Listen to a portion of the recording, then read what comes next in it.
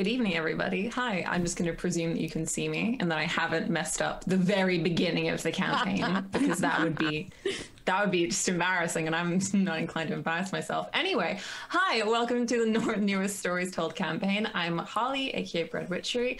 I will be the facilitator for this evening and for the following 2 Sundays because it's a 3-episode campaign. We're going to be running Wicked Lies and Alibis, which is an Art Deco-inspired murder mystery system. It has several different cases in it and that kind of thing, and we're going to explain the system as we go. It's relatively simple. So if you're a fan of just like role play and character interaction and gals being pals, this is the campaign for you. Also, there's murder. Don't worry about it. Anyway, before we begin, I was wondering, we will introduce the characters when the story starts, but for now, if the players can introduce themselves, that would be great. Let's start with Hannah. Would you like to introduce yourself? Hello, I am Louise Hannah.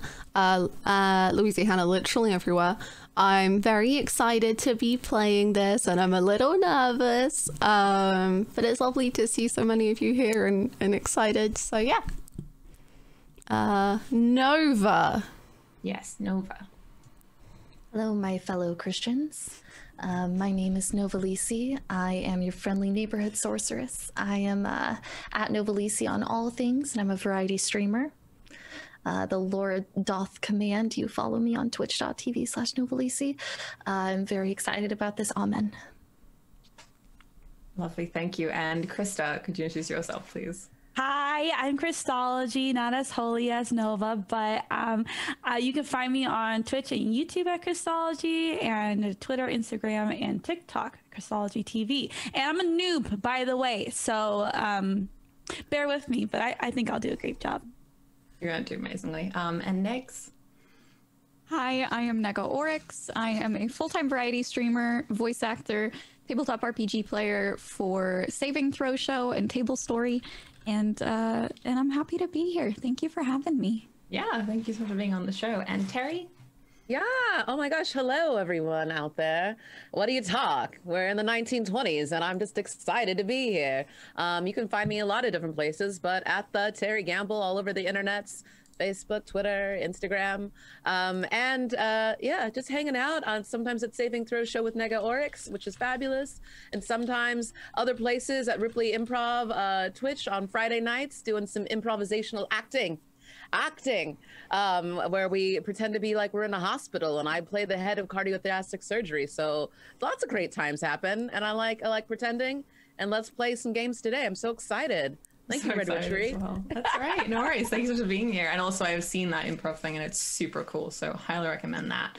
Also, thank you so much, everyone, for the gifted subs. That's super duper kind of you. We also do have a bar on the screen, which is titled Cause a Kerfuffle, because we decided to make it a little bit atmospheric compared to the previous title of it, which I'm not going to say because we have mature content filter off. Anyway, it is at $100, and if we reach the goal this stream, something will happen to the characters. Maybe it'll be good, maybe it'll be bad. Whatever it is, it's going to take them by surprise and hopefully be entertaining for yourself. So if you want to help fill that up and cause a kerfuffle, that'll be _support.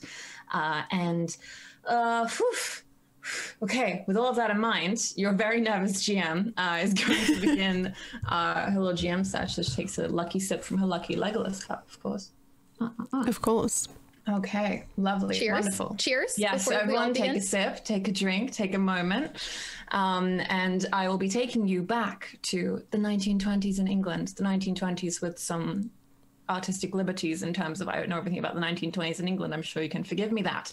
But we will be in the south of England. The south of England that all English know only really exists in fiction of the past. Rainless clouds of pure white dotting an ever blue sky, wildflowers blooming everywhere, just pastoral perfection. We watch as a paperboy whistles his way down a country lane on his bicycle, newspaper bag strapped tightly to his side and his black curls safely squished under a flat cap. The lane isn't too far out of the nearby village of Clarebrook, but enough so that anybody living along the lane would be afforded privacy, and enough that the paperboy's face is a pinch red with exertion. He cycles past 2 large brick pillars that mark the entrance to an estate. In wrought silver curved above are the words, Clarebrook Estate. Onwards he goes, past an ornamental lake, which from a bird's eye view could pass the shape of a swan.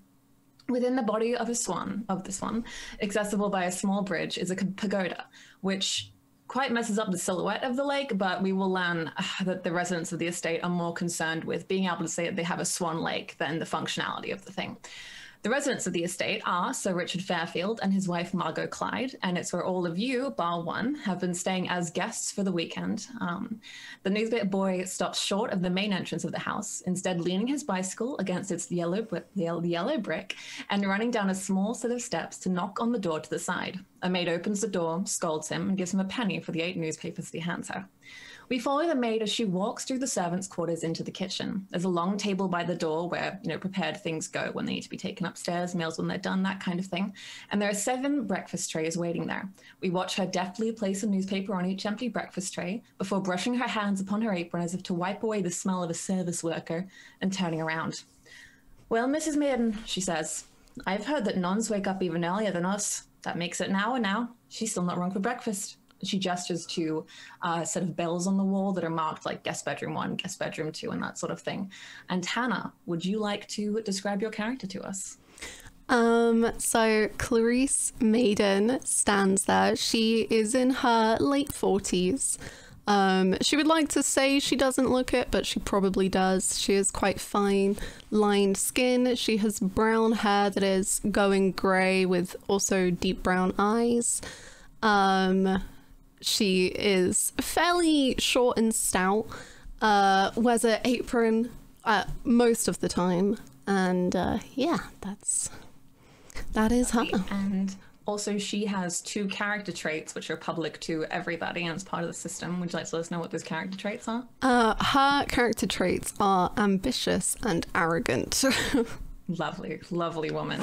Very nice. Standing in the kitchen there with you is Claire, one of the maids. And she is basically, she's one of those people that thinks that she's more familiar with you than she actually is, which is pretty much generally the attitude that Clarice takes with all of the staff, as far as I'm aware, because Clarice kind of sees herself as a bit above everyone, right? I'm the boss lady. She's the boss lady. I quite simply run this kitchen. I maybe don't run all of the halls, but I do deserve to, so I'll try my best. And as Claire's brushing off her apron, she says, "So do you have any particular holy breakfast, anything special prepared for the nun, or?" Well, we have hot crust buns, of course, just in case they want something special. But as usual, it is the English breakfast. We have eggs, we have bacon, hams, anything they might want. Hey, all right. I'm thinking I'll go up even if she doesn't ring the bell. I'm getting nervous and I really don't want to. Well, they do know best, so maybe don't go up before the bell rings. Hey, it's true. Did you see Mr. Smith?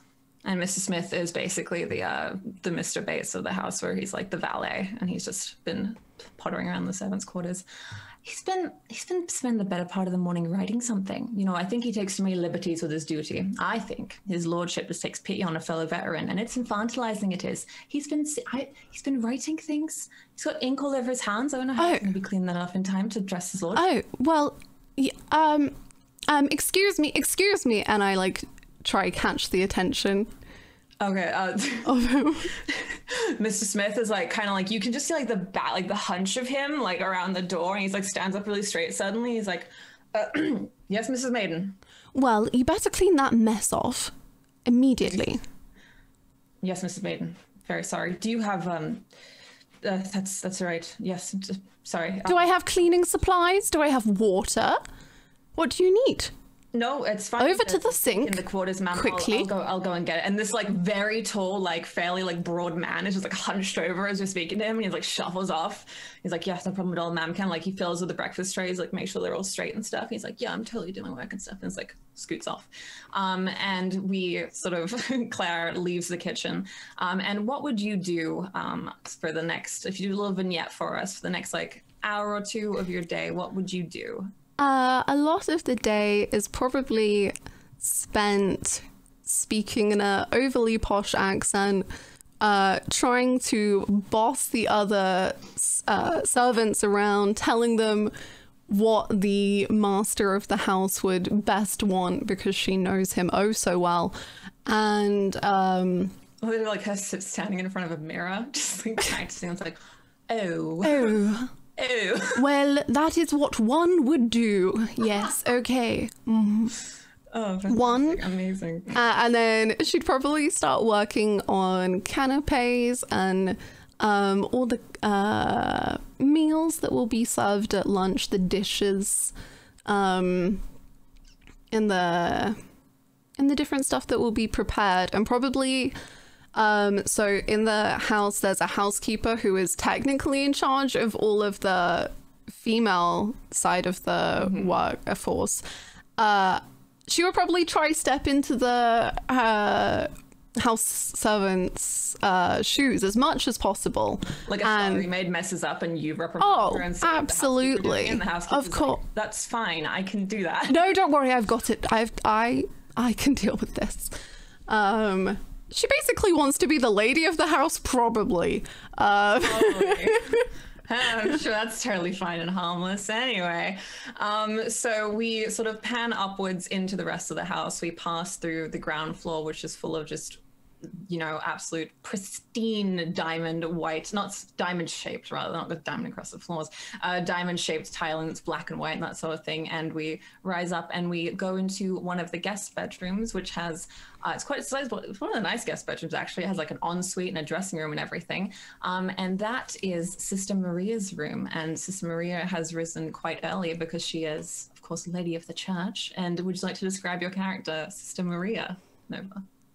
Sister Maria is a age, and Old has enough to know devoted the Lord well. old enough to know the Lord. She has married herself off to Jesus Christ, and takes her position very seriously in the church.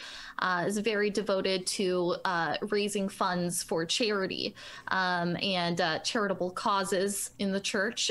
Takes it extremely seriously. One might say that she is detail focused. With That might be one of endeavor. her character traits that's down, yeah. And may come off as a little arrogant sometimes because she is very successful in her charitable ambitions, and may twist arms of certain film directors and industrialists and such. Certain people of means she may convince to give money to, mostly successfully. We might see. Amen. Is she the sort to like, what's the word? I don't know how to pronounce it, proselytize or whatever, where it's like, does she try and like force her religion on others, or does she mostly just care about getting the money for the charity from That was $1 million word right there. God bless you. Proselytize. And she may she absolutely believes that the Jesus Christ is our one and true Savior, and all other religions are misled, misguided, perhaps. And if you do not follow the letter of the Bible, you may be a whore, for lack of a better word. And the narrative will heavily punish any such slut shaming, of course. We'll see about that. The Lord is on my side. Yeah, I think I'll get my way over the narrative. And she does rise early in the morning with the sun to do a solid 4 hours of prayer in the morning, followed with only gruel because I specifically only consume What happens the bare is minimum. one of the maids actually knocks on your door like around the time that you would be awake, sort of thing. You haven't rung your bell food, but they're getting nervous. So this really sweet maid knocks on your door and she brings you like a full English breakfast on a tray. And she's like, sister, we have breakfast for yourself if you'd be willing to take it. And she holds up this like gorgeous meal, like just stunning. Jesus Christ, I am so sorry that this insolent woman has interrupted my prayers to you. I hope you do take kindly upon my I'm saying words now, patronage to you, sir, and I do love you, doth saith the Lord. Amen. Excuse me, I'm in the middle of something. Can you please not understand that? Who are you? What are you doing? What is this bounty you have brought me? You realize that I am one person. You realize that I only need a few calories a day. I could pick off 2 of the tomatoes for you if you'd like, Mom. My name's Amy. I go to church every Sunday. You put It's not even summer, and you got tomatoes. Excuse me. Well, his lordship thought that his guests would appreciate. They're not in season, but the chef's very good. You do understand that people are starving, right, Kimberly? There are people that are dying. Excuse me? If you want, Mom, I'll just. Do you want some water? I can bring you some water, or if there's some other sort of. Fine, just leave it and go. And she's still like can't tell if you meant to like take the food. And I'm just like, okay, and she like puts the breakfast tray and just goes. She's gone. She's down the stairs. She's a shot. And as soon as the door closes, I'm like, oh, thank God we have food. Oh, thank God. I haven't eaten a cherry in so long. Sugar. Do you eat any of the food or do you just leave it? Oh, absolutely. Yeah. You eat like the whole thing. I eat the whole thing. Okay. And then for the rest of your day. She doesn't want to be wasteful, right? Yeah. Don't be wasteful. And for the rest of the morning, would you just be praying and just staying in your room? Oh yeah, praying and saying thanks to the Lord for the bountiful meal that I ate, purely so that it didn't go to waste. I did not enjoy any bit of it, according to the Lord. Of course. And praying, and then perhaps going over ledgers and other planning duties for the charitable causes and such. Okay. So. The door opens because the person opening the door knows that you wouldn't respond well to a knock, and Father Thomas comes in, and Father Thomas is the vicar of the church and the attached convent that you're a part of, and he's been escorting you to the estate because it would be scandalous for a nun to go by herself. He's like a relatively tall man. He's got olive skin and dark hair that's graying very slightly at the temples. He's got incredibly kind dark eyes, and he keeps you at an arm's length, but does really want the best for you in general. And as he opens the door, kind of like he nudges the breakfast tray because you didn't move it from the door. You sort of like ate it where it was. And he's like nudging it. He's like, oh, Sister Maria, did they not take away yesterday morning's breakfast tray? You know what? The stupid maid, Kimberly, I believe she said her name was oh God, I'm sure that she does not attend church. I've never seen her in the pews. Christ has always had a heart for the workers, Maria. Oh, well, you never met her. This woman. And I'm sure he has never met you either. And yet he loves you still. I would just like to let you know that Margot's informed us that at noon we'll be having champagne. If you would like me to request with the kitchens for you to have juice instead or something more to your liking. I was about to head down there now. Water, of course. Water is the only thing I shall consume. People are dying out there and starving. And he like glances an eye to like the empty cup of tea that's like on the breakfast tray. He's like, water, yeah. And then he just like closes the door. And then who would be, of the three remaining beauties that I have before me, who do you think would be waking up next? I think I have a feeling, but no, Catherine's honk shoe. She's lying in all day. I imagine she's up at like 2 p.m. But I would be out of bed for less than $10,000 a day. Stunning. Yes. Would Joe be up and about? Is she the? Yeah, I think Joe might be up and about. I've got to get up and get my exercise in and do my breaths. Ha, ha, ha. Absolutely. And would you like to describe your character to us and explain why they are so up and at 'em? Sometimes you got to be up and at 'em because the early bird catches the worm. Hey there, I'm Josephine, also known as Joe Widener, the industrialist. I happen to be an American steel. Nothing wrong with that. Just lots and lots of steel. Stealing things. Wages. Stealing wages. Capitalism. What do you mean? I just need them worker bees to work. I might be known as ambitious and vindictive, but who knows? I have a hobby for racing horses and collecting lots of works of art. Sometimes, people are intimidated by me because my family has so much and some people have so little, especially during this time. But it's, all for the best. Actually, I have fantastic news for you. I do apologize. Your traits are actually assertive and protective. So. I thought so. I was like, no, you're okay. That's fine. Okay, great. I'm assertive and protective. I lied. That's my fault. I'm also ambitious inside, though. Yeah, but I'm of also course. very protective of my friends and of my business.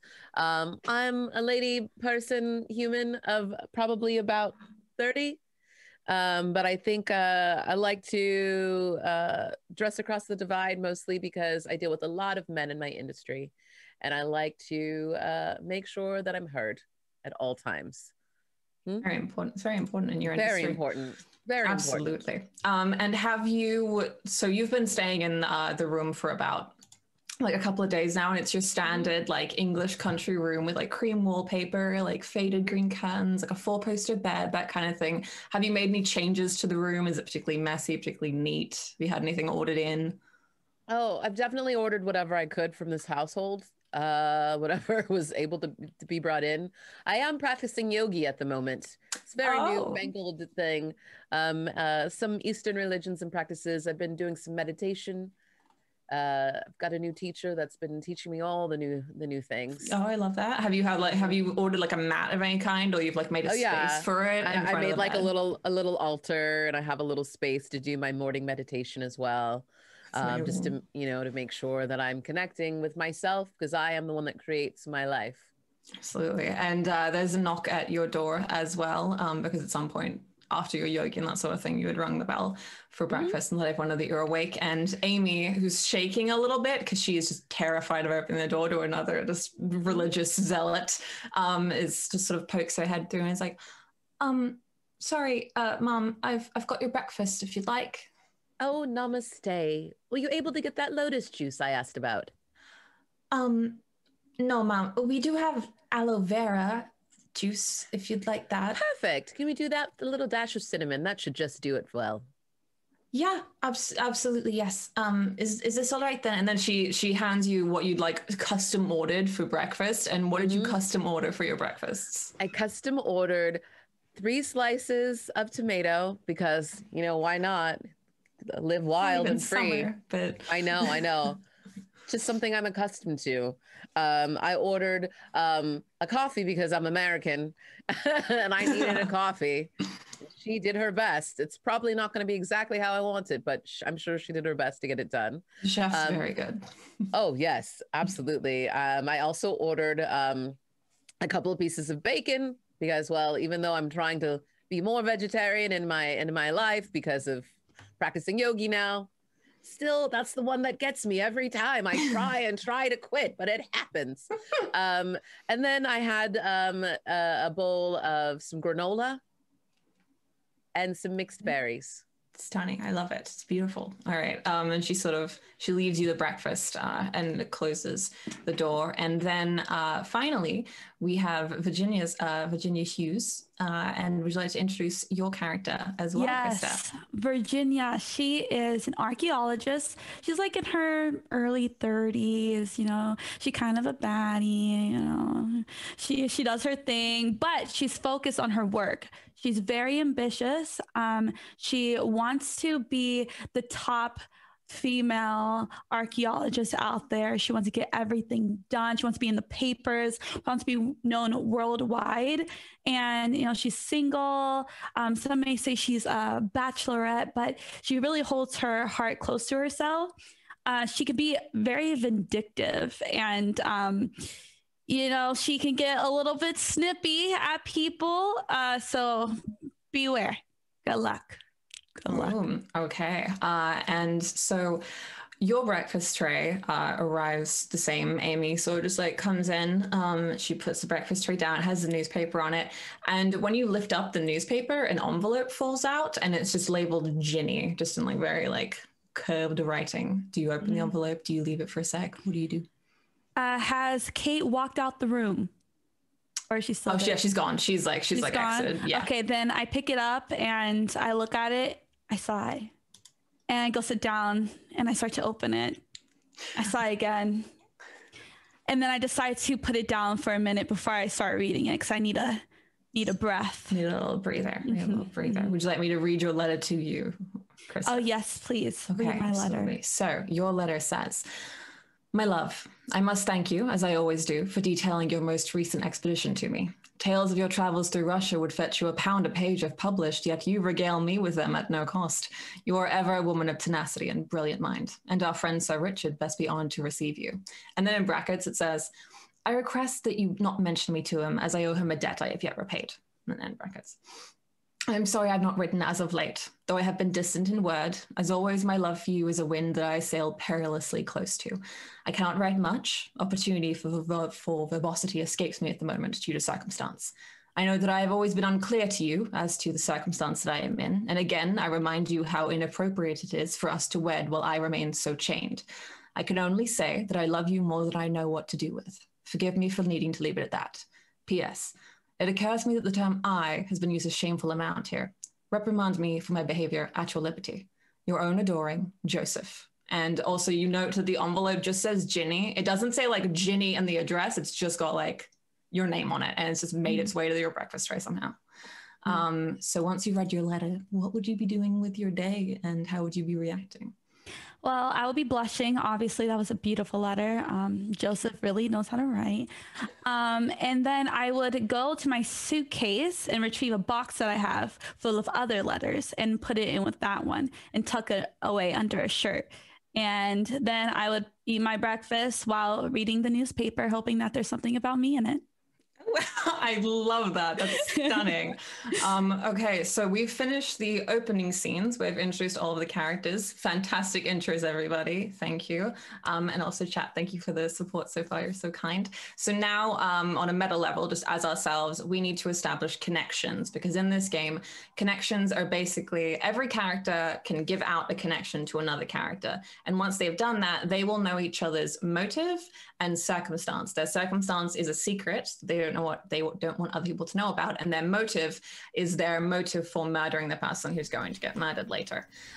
Connections can be things like familial, they can be friendship, they can be colleagues, they can just be that you're a fan of their work. It can be anything. And several people can have, one person can have several people being connected to them, but everyone can just give out one connection. So with that in mind, does anybody have another character who they would like to give their connection to? People. Just quickly, Harley, my love. Yes. Did we introduce Catherine? Catherine? Oh Next. My goodness, we didn't. She slept in and I completely forgot about her. I was like so cool. I was like, oh my God, opening scenes are done. Perfect, GMing, incredible. I'm so sorry, Next. It's because my brain was telling me to leave Krista until last because she's new. And I'm so sorry. That's totally fine. You're all right. Catherine, latest riser. The sun is high in the sky. How does Catherine spend her morning? Catherine wakes up in bed and does a big stretch and just leans back into the pillows and just sinks into the duvet and admires the smells and the sounds of being in a new environment without getting up and just stays in bed. Beautiful. I love that. Do you ring the bell for breakfast? It's super like within arm's reach. You don't even like leave your bed to do it. Yes, she does. Okay. And fairly promptly afterwards, like 2 or 3 minutes afterwards, there's a knock at the door. And again, it's Amy coming in with a breakfast tray. Did you order a specific breakfast because you're American or are you having the standard English breakfast thing? Catherine would have asked, she would have informed them that she wants everything to be very light. Nothing too heavy for her. She needs lots of energy through the day, lots of like fresh whole fruits and vegetables. Okay. But she's very excited to see what kind of cooking they have here. So she requested to be surprised, but to still stick to a healthy meal. Okay. Yeah. And there's like a little like fruit salad kind of situation. And then a couple of like, you know, like the roasted tomatoes and that kind of thing and some beans. And then there's like an English breakfast tea and there's also a cup of coffee as well and like a milk pitcher. There's like way too much stuff on the tray. They're like trying way too hard here. And Amy's like delicately like bringing it in and you're still on the bed. So she's like, would you like me to, I can get one of the bed trays if you'd like. What's your name again, darling? My name's Amy. Amy, have a seat. Come here. How do you take your tea, Amy? Oh, I mean, when I have occasion to drink it, Mom, I take it with just a titch of milk and a sugar. Wonderful. If you could get that started there. And of the foods present, is there anything you recommend starting with? Is there anything? Ooh, and she's going to kind of pick up some fresh fruit from the fruit salad, and she's gonna go, ah, and she's gonna hold it out to Amy. Like for Amy to like eat out of her hand. Amy like just really slowly like comes and like waiting for you to pull it away, and then just like bites into the fruit. How good is that? Very good, Mom. I don't think I've had one in a while, actually. Incredible. Did you finish doing the tea? Oh, yes, here. And then she like holds it out to you. That's for you, darling. I have my coffee. Please sit. Now tell me, give me the rundown. This estate, how long have you worked here? Well, I'm 19 in November, and I've worked here about 5 years now. Oh, wonderful, darling. My name is Catherine. Now you look at me, Amy. You have a friend in Catherine. Am I right? Yes, Mom. Yes. Right. We're going to be friends now. Would you like anything else? And she's like staring at this thing of like the grapes, and then she's like, No, that's quite all right. I'm all right with my tea. Well, they won't bite you, darling. Have a grape. What are you doing just looking at them? All right, I suppose. And then she like plucks like one grape, like the smallest grape off the vine thing, and then just like eats it. And she takes way too long to eat a grape than a normal person would take to eat a grape because she's like savoring it. Thank you, Mom. You've been quite kind to me every morning that you've been here. Amy, be a dear. In the cupboard over there, would you mind selecting a dress for me? Just whatever you think's fitting for today's festivities. Oh, all right. And she sort of opens the wardrobe. And what kind of dresses have you got in there at the minute? Catherine has a wardrobe that is, for such a brief trip, you would think that she was moving here. You know, she has an outfit for not only every type of weather that they might encounter, but every color palette she might want within each type of clothes appropriate for the weather. It's like rainbow, like ordered, and then also in terms of like heaviness per color and that kind of thing. Yeah, and like Stunning. length and the style of accessories that would go with it. And she's just kind of like laying back in the bed. You can see she's kind of checking her nails. She's eating just little, kind of like picking at the food, and she's going, whatever you think would look best, darling. Just pick something out, please. I do not have the time to think about it today. Oh, all right. Well, if you don't mind my saying, I think that the blue would go well because her ladyship is wearing yellow, and but her favorite color is cornflower blue. So you'd quite impress her if you wore a blue dress. Marvelous, Amy. Now, take anything else you'd like and be on your way. Thank you so much. You have just been a peach. Thank you, Mom. And she's like so happy, and she's like skitters out of the room. She's like trying not to walk too fast from like energetic like happiness, but she just like scoots out of the room. She's like taking her tea with her as well, and like the saucer that it's on as well. And now we would be doing the connections. I am so sorry for skipping over you next. That is my ADHD brain at work. You're fine. Here front standing. So yeah, with the connections thing in mind, would any players like to form connections? I just want a connection. I probably would have reached out to at least one of you rich people to try to get you to donate money to the church. So would anyone like to be... Does anyone want to give money? Either give money or have had a difficult conversation with me in the past where I tried to get... We might have had a difficult conversation. Okay, Joe. You see, I'm giving all my money to an ashram in India at the moment. Okay, yeah. I'm so sorry, witchcraft. it's all tied up. Excuse me. I call it enlightenment, and you're calling it witchcraft. Now, I say... Okay, And if I do say so. Oh no, none of that. All right, you know, so... if everyone had their hand on an elephant, you know, and they're from different places around the world, and everyone thinks, you know, someone describe it like, oh, it's tough and strong, and that's like one of the parts of the elephant. The other person goes, oh, it's like malleable, and that's someone holding onto the trunk. And, you know, someone holds on and they go, oh, it's so fuzzy and fun and fluffy, and that's someone holding on to some other portion of an elephant. I'm not quite sure of all the portions of the elephant, but we all have different views of it, and we all think we know the whole thing, but we don't, is what I'm saying, is that it's bigger than all of us. We don't all have the answers. I appreciate your thoughtfulness in asking my support, but at this time, my money is tied up elsewhere. Okay, so It would be a shame if that information ever came to light that you were giving all of your money to the Eastern I did not religions of say the world. all of it. I said a certain portion of it was tied up. And It would be very interesting if your stockholders, who all I'm sure are part of the church, found out that you were just so cheap and unwilling to give a generous donation to me at the poor moment. people. okay, well, we'll And, get to the blackmail. We'll get to the blackmail. There'll be blackmail, Okay, I'm so sure. that was our but... that was our previous conversation. That's our Okay, connection. That's beautiful. Previously So we on have- Wicked Lies. Previously on. Okay, so we have Nova and Terry as a connection. So I will DM both of you the other person's motive and their circumstance, but I will be relatively vague about it, but you'll have an insight into their character. And Krista, I saw you also raise your hand when Nova was asking people. Do you also want a Yeah. connection with Maria, or do you have an idea? I for was another gonna one, say or- maybe like a missions trip. Ooh, okay. Sister Maria's in a missions trip, and let's say Brazil.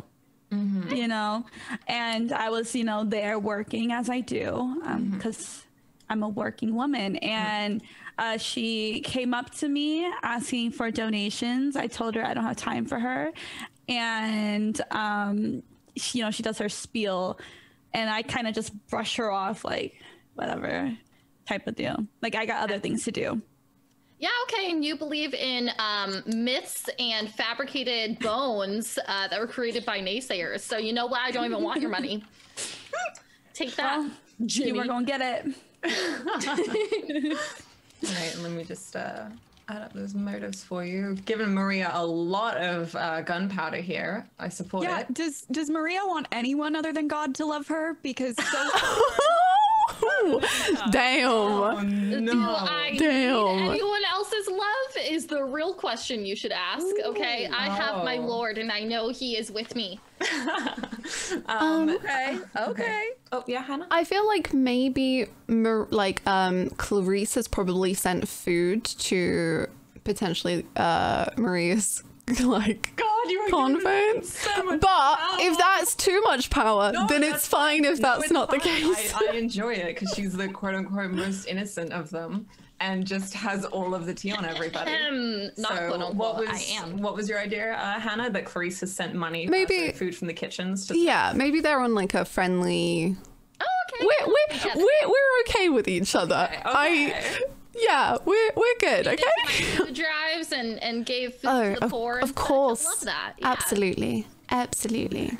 Let me add that as well. And Negs, would you like to give your connection to somebody? yes, I think I would have a connection with Ginny.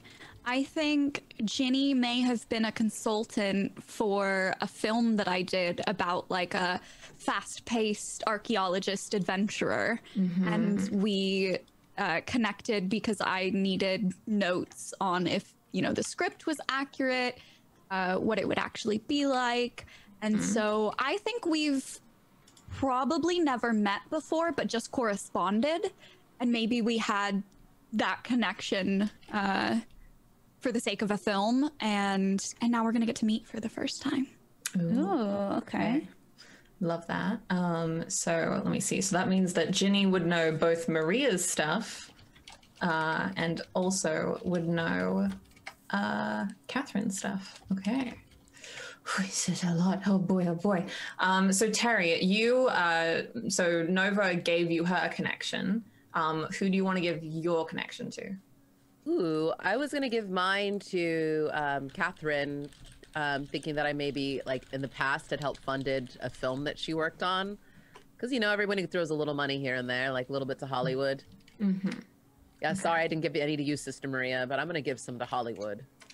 That's where the money really is. That's That's the real so you. influence. The real influence. America.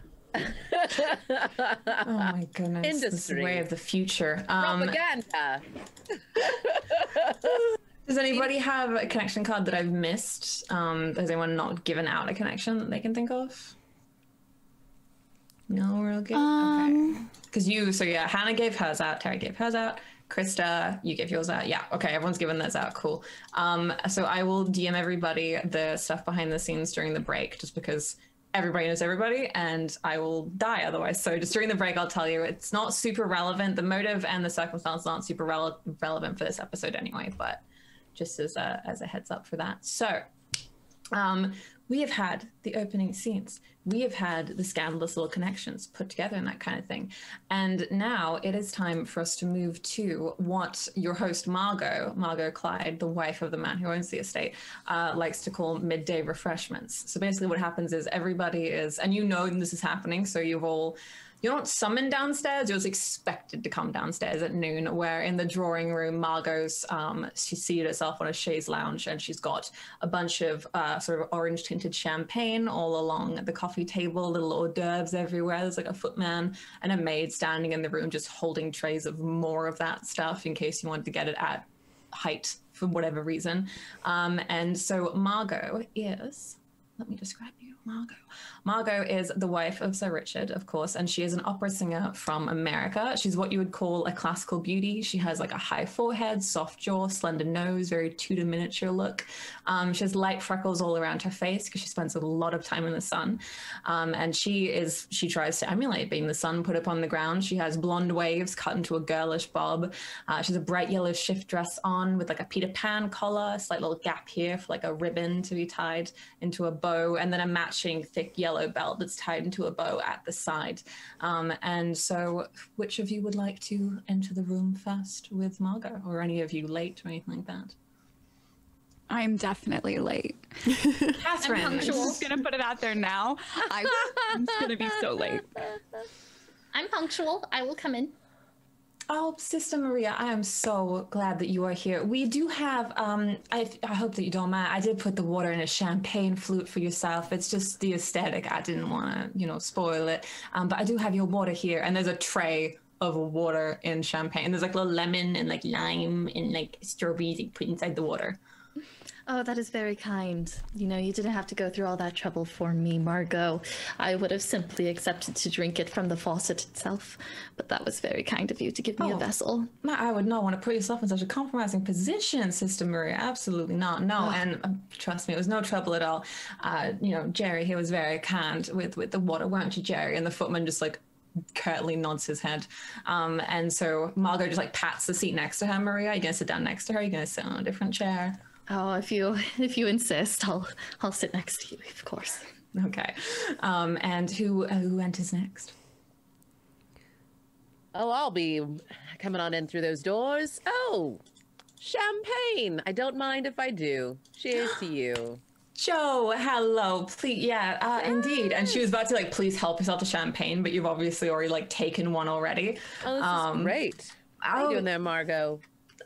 Very well, thank you, Joe. How did you rest? Did you rest better than the previous evening? I know you rose quite earlier yesterday, and I was concerned. Oh, no, I rose early again today, too. No, it's not the room. It's not the space. Just got a lot on my mind and a lot to get done.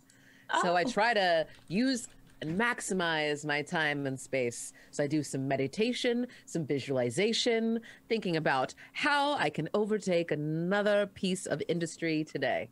I have never met a woman who puts so much effort into relaxation as yourself, but it does seem to work for a person such as yourself. And it's a lot of work to relax. It's a lot of work. I believe it to be true when I look upon you. And then maybe you would, maybe it would be easier for you to relax if your soul was in a little bit of a better place. Perhaps you should spend more time praying than you are. Oh, my soul is at ease, and I am ascending to a place called Nirvana.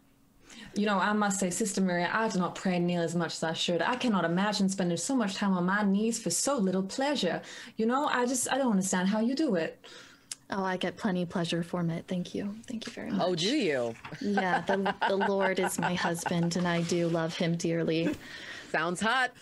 And that may not be something that you're familiar with, Josephine. Unmarried still, no, I've definitely had some religious experiences through my lifetime. That's for sure. And Margaret puts her hands on her thighs. She's like, I suppose that the Lord is more present than my husband, who has decided to spend his morning in the study doing his papers.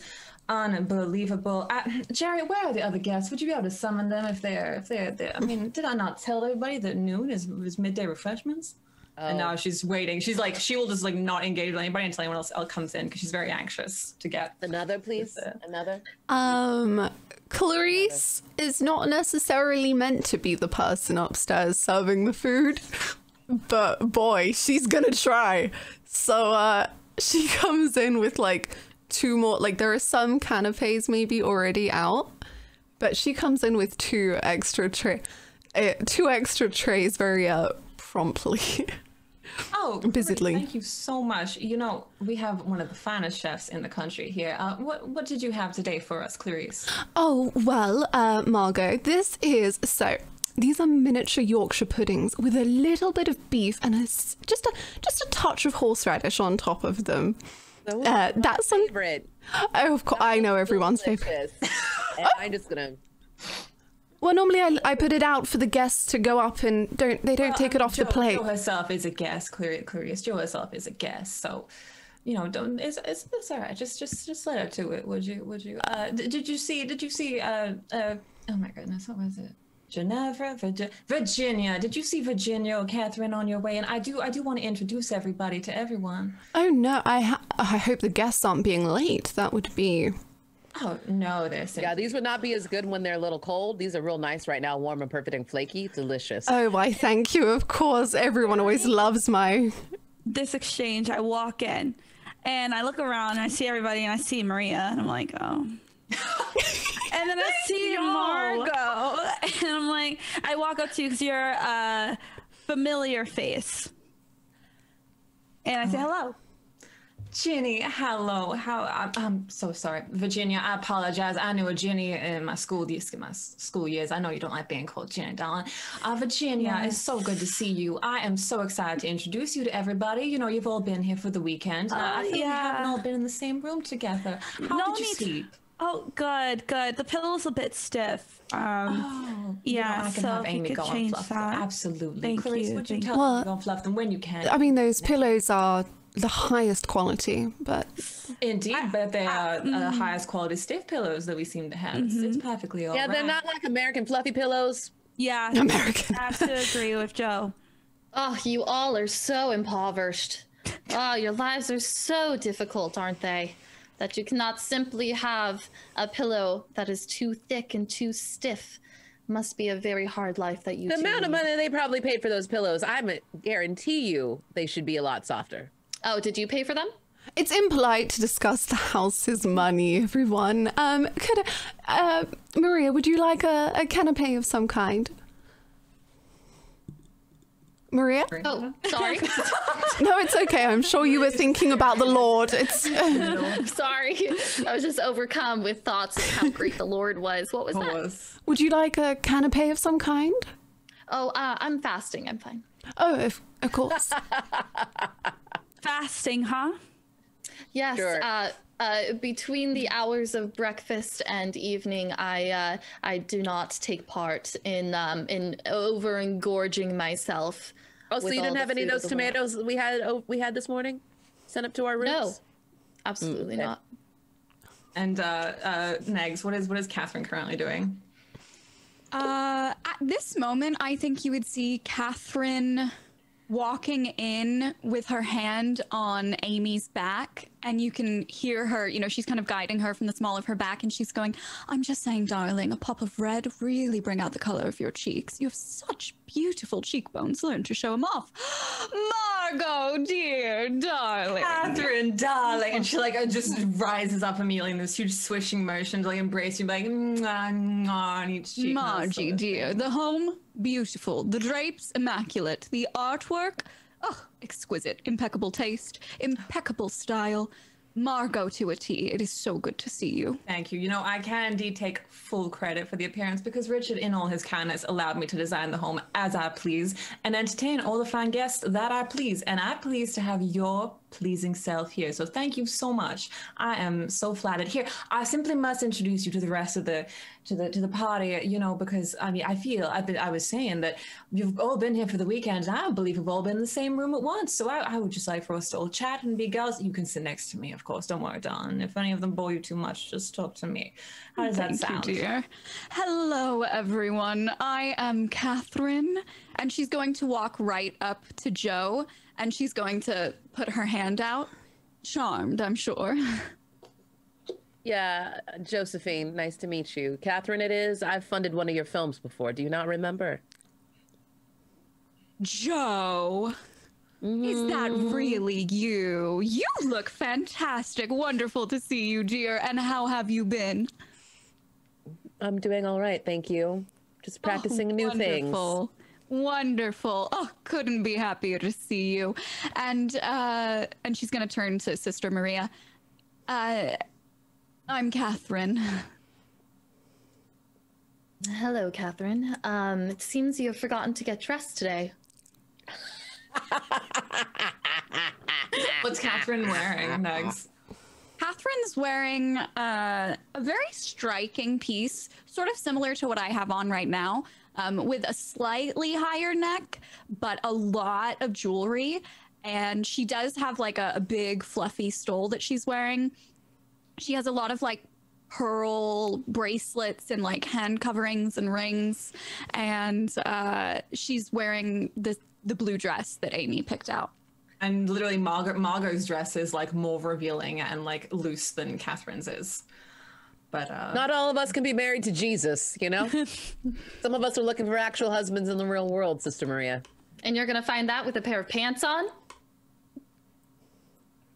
I must say, Maria, you know, everybody, Sister Maria is a very kind soul. She truly is.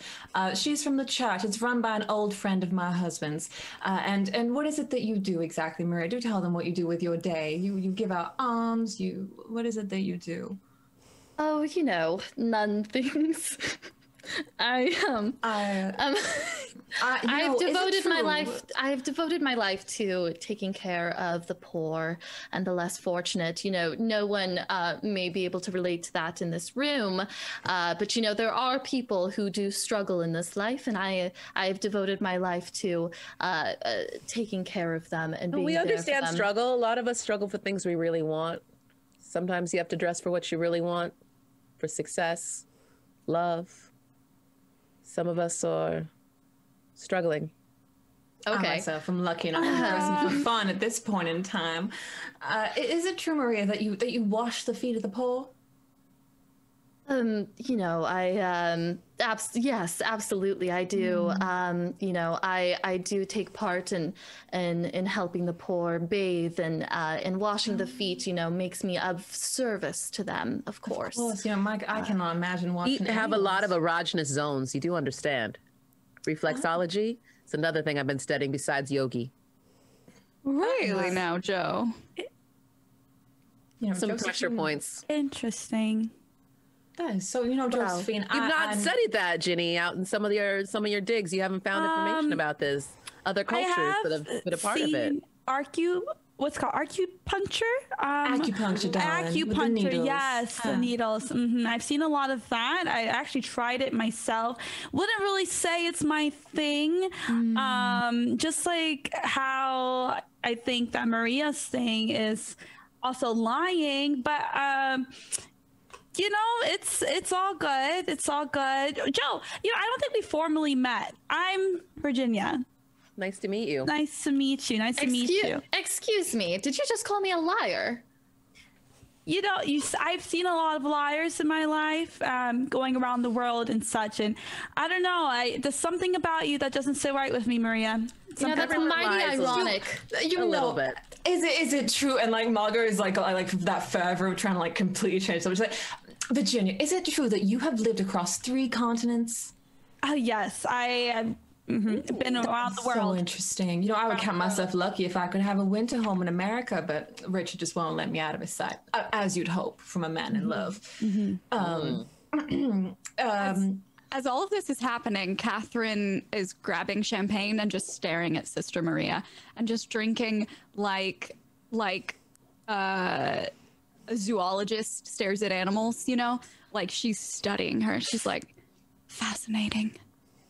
And just drinking while she does it, while this commotion and conversation is Character study. I love it.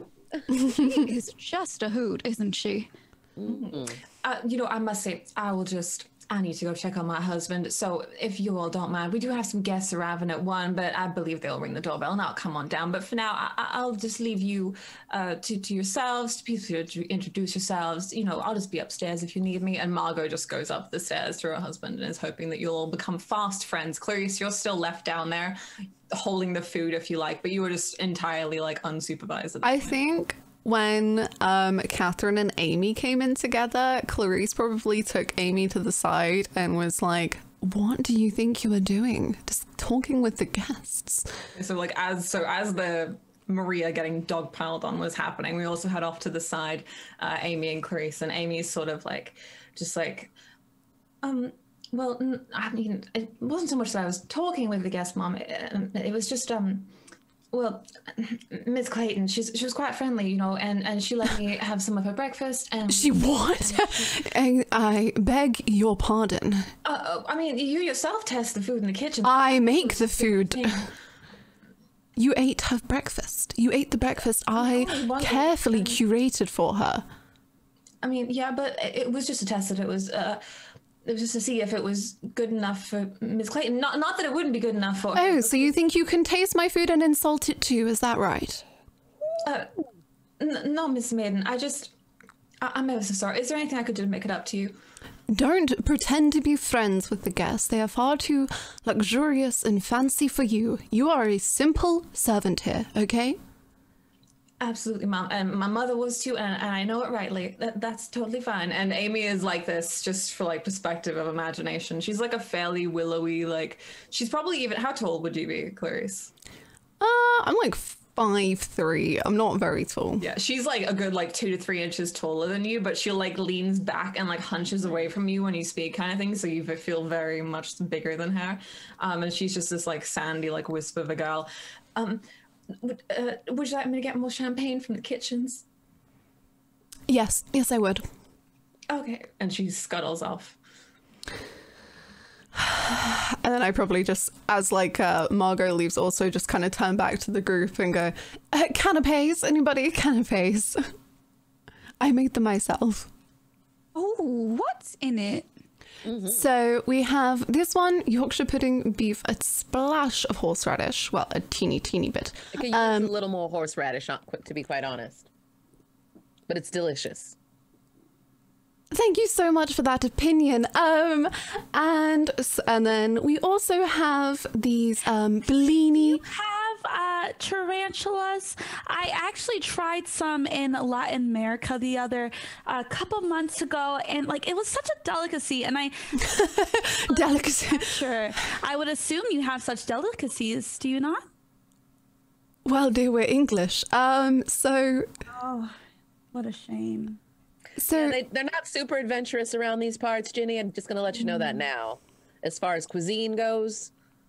I've heard that goat testicles are also a delicacy in some other countries. Is that also something that you would like? Goat testicles? Testicles seem to be in your menu. Now, is it, Maria? Oh, my goodness. As I was saying, salmon. Oh. Salmon. I like salmon. Lovely. Thank you, dear. That sounds delicious. It is. How's it prepared? Well, that's a very big question. You know, I wouldn't want to talk about how great this chef is. I just was curious. I am the chef, darling. I am. Oh. Yes. Right. Now I understand why you were so upset by some of my reactions earlier. I do apologize. Giving her such a hard time. It's fun. Come on. You're so Now, Ginny, I do believe this is the first time we have met in person. And after all our correspondence, can you believe it? How was the Mummy movie? Did it go well? Oh dear, it is shaping up phenomenally. Yet to be released. And of course, you will be invited when it happens.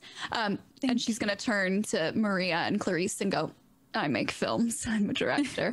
And Ginny here, just an absolute peach, a gem. She consulted on one of my recent pictures about, I won't bore you with the details, but action, adventure, intrigue, drama, mummies. You will love it. I can't wait to see it. Honestly, I'll be there opening day. This Catherine's always electrical on screen. You're a star. You are too good to me, Joe, but really, as much as I appreciate the compliments, I feel my talents are better suited behind the camera. Actually, if I must be frank, my dream, getting Margot into a picture one day, can't you just see it? Wouldn't she just be divine? Absolutely. She's like sunshine in this yellow today, too. Perfect. I know, I'm not imagine. I'm not a fan of moving pictures and such, but I will say that. Do you think they're of the devil? Screen. I just believe that our money is better spent in other places. Have you ever seen one before? Oh, heavens no. How could you speak on something you've never experienced? Millions and millions of dollars going towards showing some stories when we have all the stories we need right here in the Bible. They put a lot of those on screen too. You should check them out. You might enjoy it. Perhaps I would at that. Of course, if Margot was in the film. Like the Passion of the Christ. Watching him rise again. Joe. I feel like I am the butt of this joke and I do not understand it. Is there any like one person pulling another aside, little conversations that you'd like to have before the other guests arrive? I think I'd like to step away as they're laughing at me. I'll step away and go over to Clarice and be like, I overheard you speaking to that woman, that maid earlier, and I just have to say, I truly do admire you and how you rule this house with an iron fist. It's needed.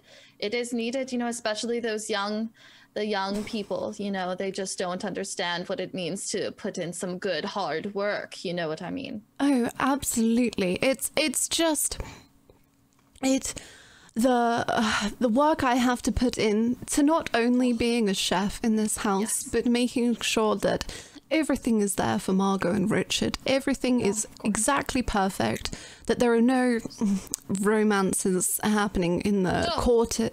Exactly, darling. And makes me sick. It's just so nice that Margot considers me a friend, we truly are a kindred spirits. She's come into this house and just made a wonderful companion to myself. Well, and Richard, but myself too. And it's just nice to be friends with your employees. Of course. Employers. It's Yes. employers. Yes, of course. I truly admire that in you, and of course, I would expect that the leftovers from today. Would you like me to take that back to the convent as well? Oh, well, I don't see an issue with it, of course, Maria. Maybe consulting Margot first would be. Oh, of course. Of course. Of yes. course. I will always clear things with Margot first. But I do appreciate your work here, and always happy to have a friend in you. Oh, of course, sister, of course. And there's a Margot comes down the stairs just as you've like started discussing her and that kind of thing. And is there anybody else who wants to pull anybody aside by any chance before I bring in the other companions? No? Okay. I'm gonna pull Catherine. Oh. I'll pull Catherine. You pull Catherine? Yeah, pull Catherine. Go I'll for Catherine it. Pull her aside. away. Absolutely. Cat.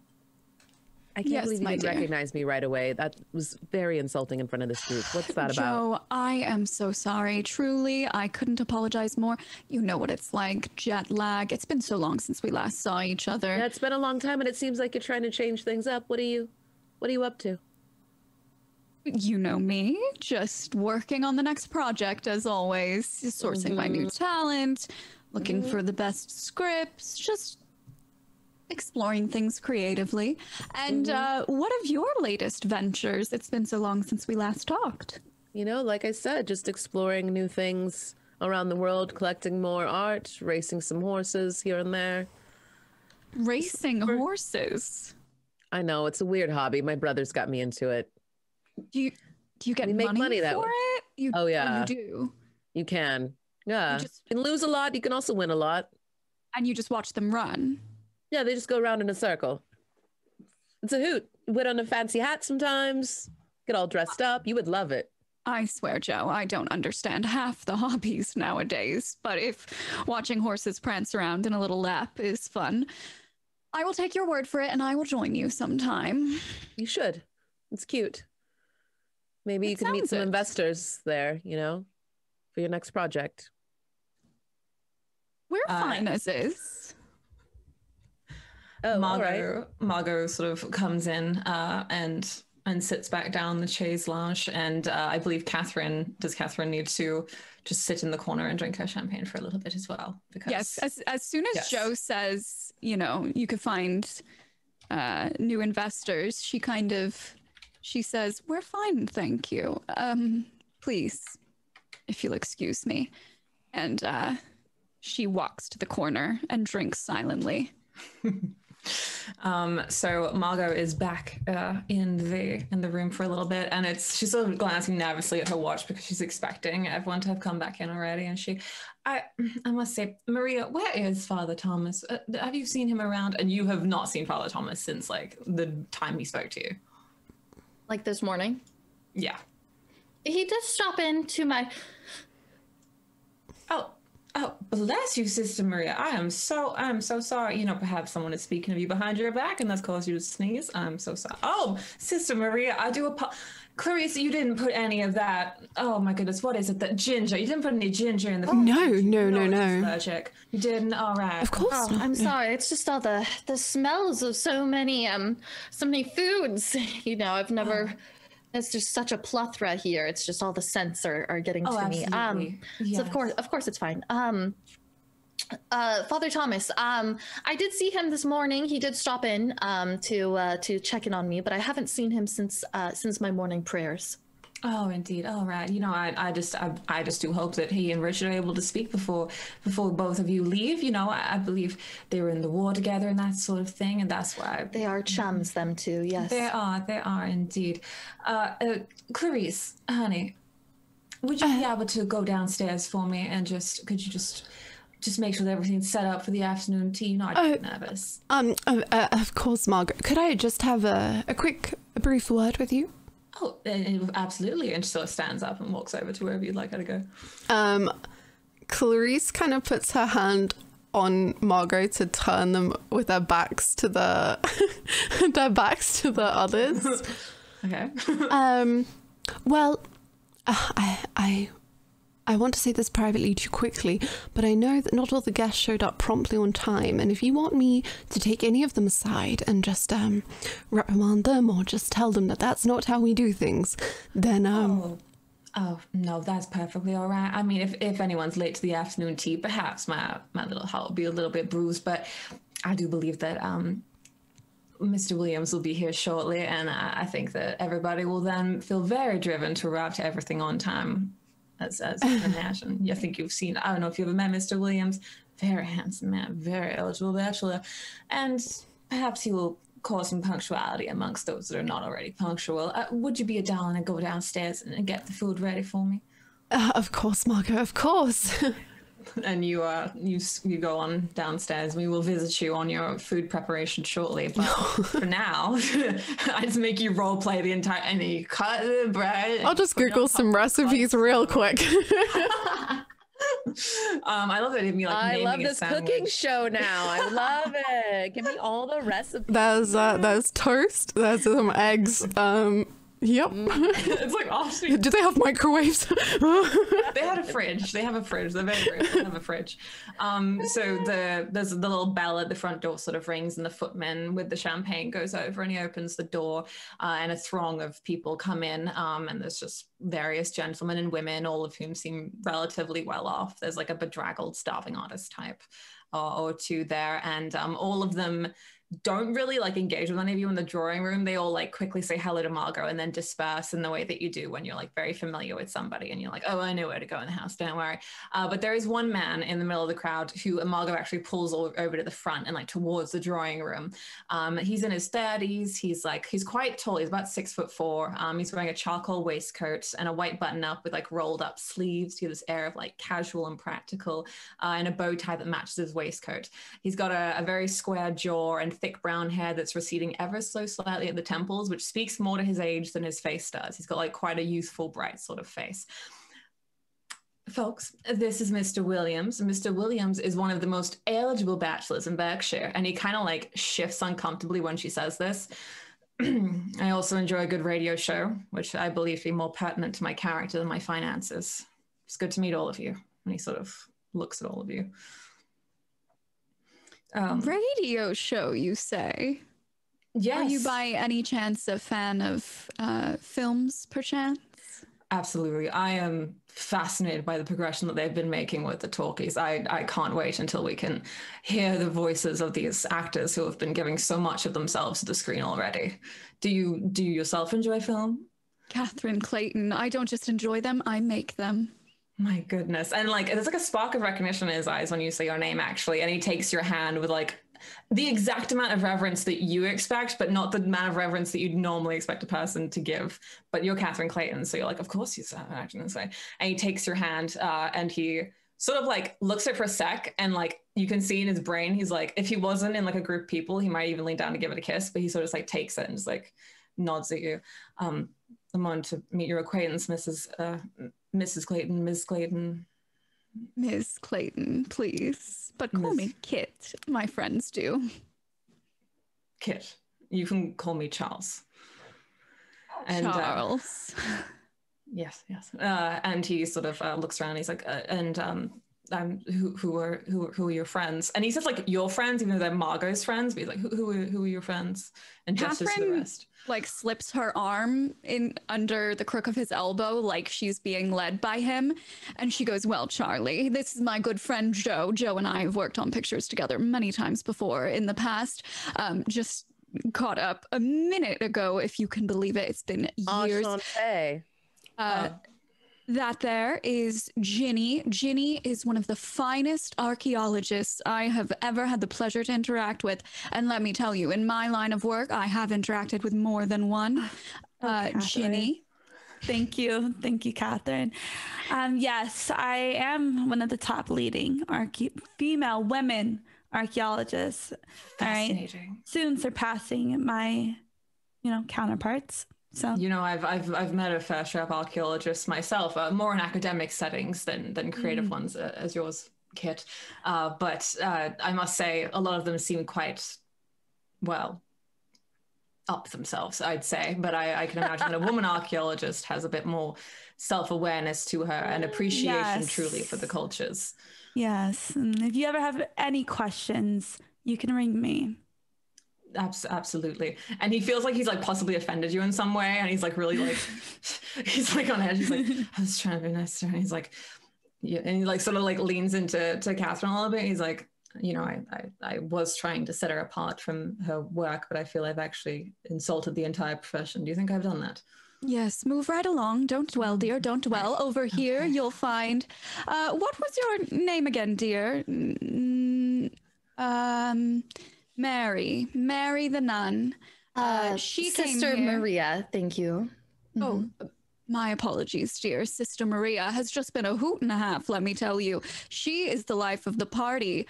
A hobby you might be interested in, she's tried it. Favorite types of food, beverage, you name it, she's tried it. She has just been regaling us nonstop today with laugh out loud tales of her charm, her poise, her wit, haven't you, dear?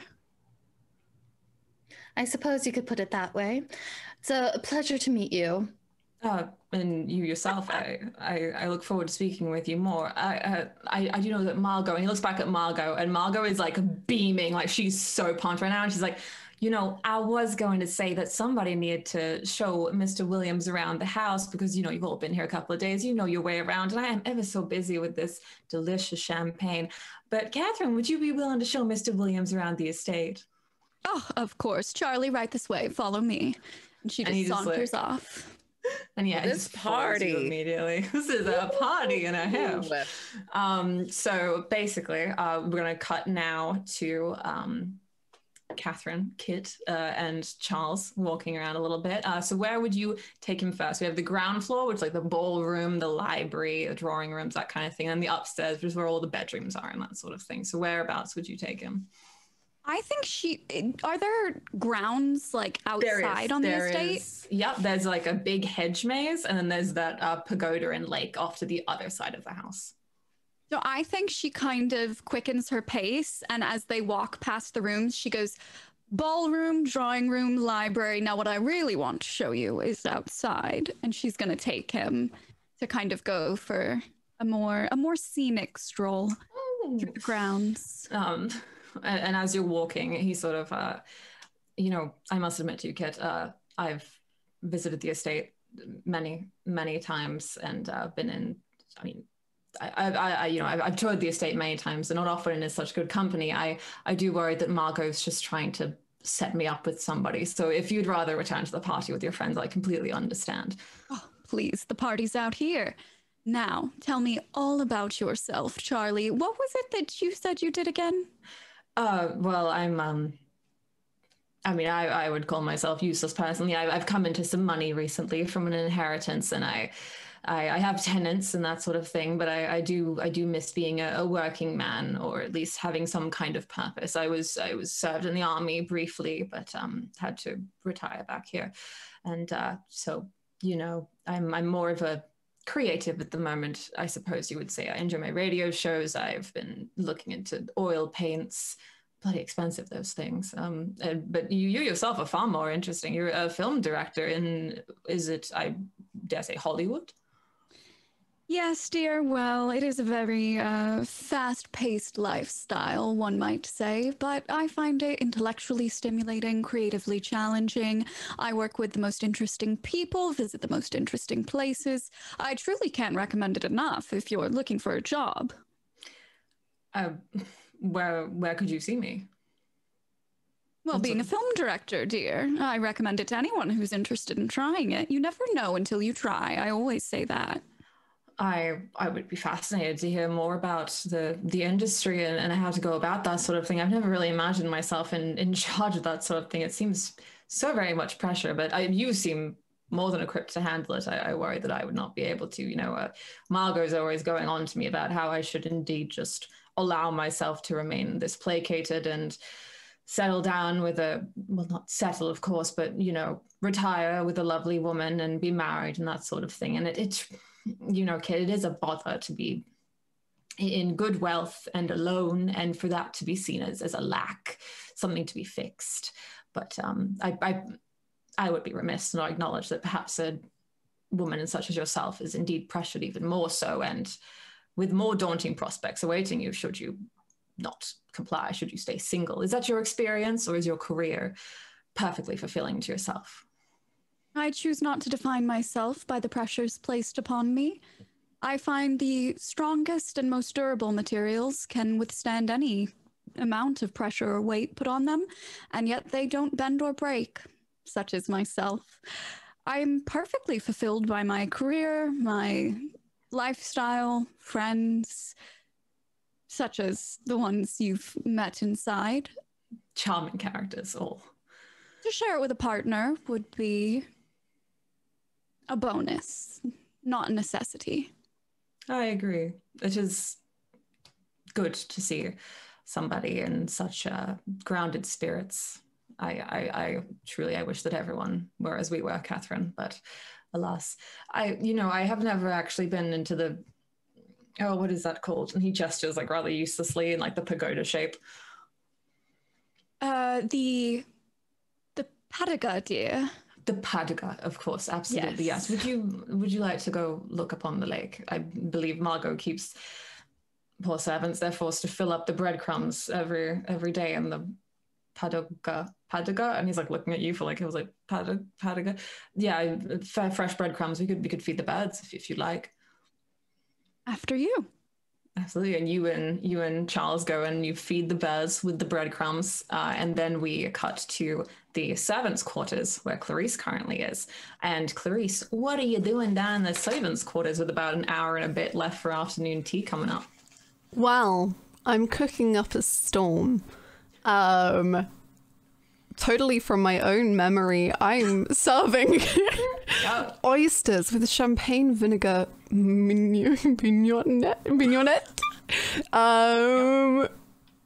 fig and Stilton salad with port wine dressing, English Eccles cakes, floating islands with lemon-scented custard sauce and raspberries. So that they can ask you questions about them later. Oh, please do. I would love that so much.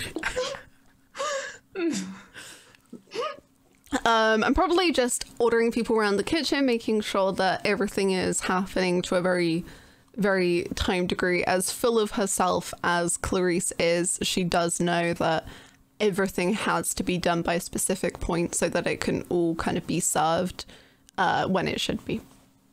Okay, and working alongside you is your assistant, Hugo, who, even though you're 5'3", he still comes up to just your eye level. So he's quite a short lad, and he's about 19, and he's just sort of putting the oysters on the tray. Like when you hand him a tray, you notice he kind of fixes it a tiny little bit before putting it on the serving table.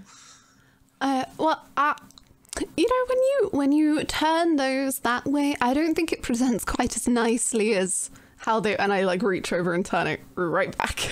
Oh, well, Mom, the front of the plate is on the other side, so I presumed they would want to be able to just pick the oyster up and immediately, rather than having to turn it.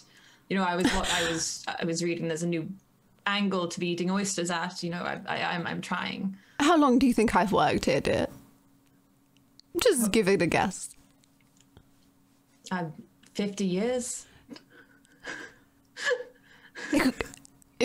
Excuse me, how old do you think I am? Well, no, I mean, some people, they start working as young as 10. I meant no offense by it. So, you think I'm 60 years old, child? Were you born yesterday? Whilst I confess getting on slightly in my age, am certainly not 60. I apologize, Mrs. Maiden. How old are you? That is a very rude question to ask. Absolutely, So, as I was saying before you were so insolent, is that, well, I know you've been you read yes, I read quite a lot, actually. I'm trying to learn to be as good a chef as you, so... Oh dear, we can all try to achieve our dreams. That's very sweet of you, dear. So these fads of eating oysters in new ways, they don't last long. I have been working in this job for, well, I've been chef for a long time, but in the workings of this house for the better part of 30 years, dear. And these fads, they come and go, but I know best. Do you plan on being a chef forever then? Well, dear, I don't think I'll be a chef forever. I think one day I'll reach new heights, Well, don't tell the other servants this because they might get jealous, but I have Mom, I'm a chef like yourself. Well, okay. But, as I was saying before again you interrupted, I'm building up a sort of rapport with the other guests here, and I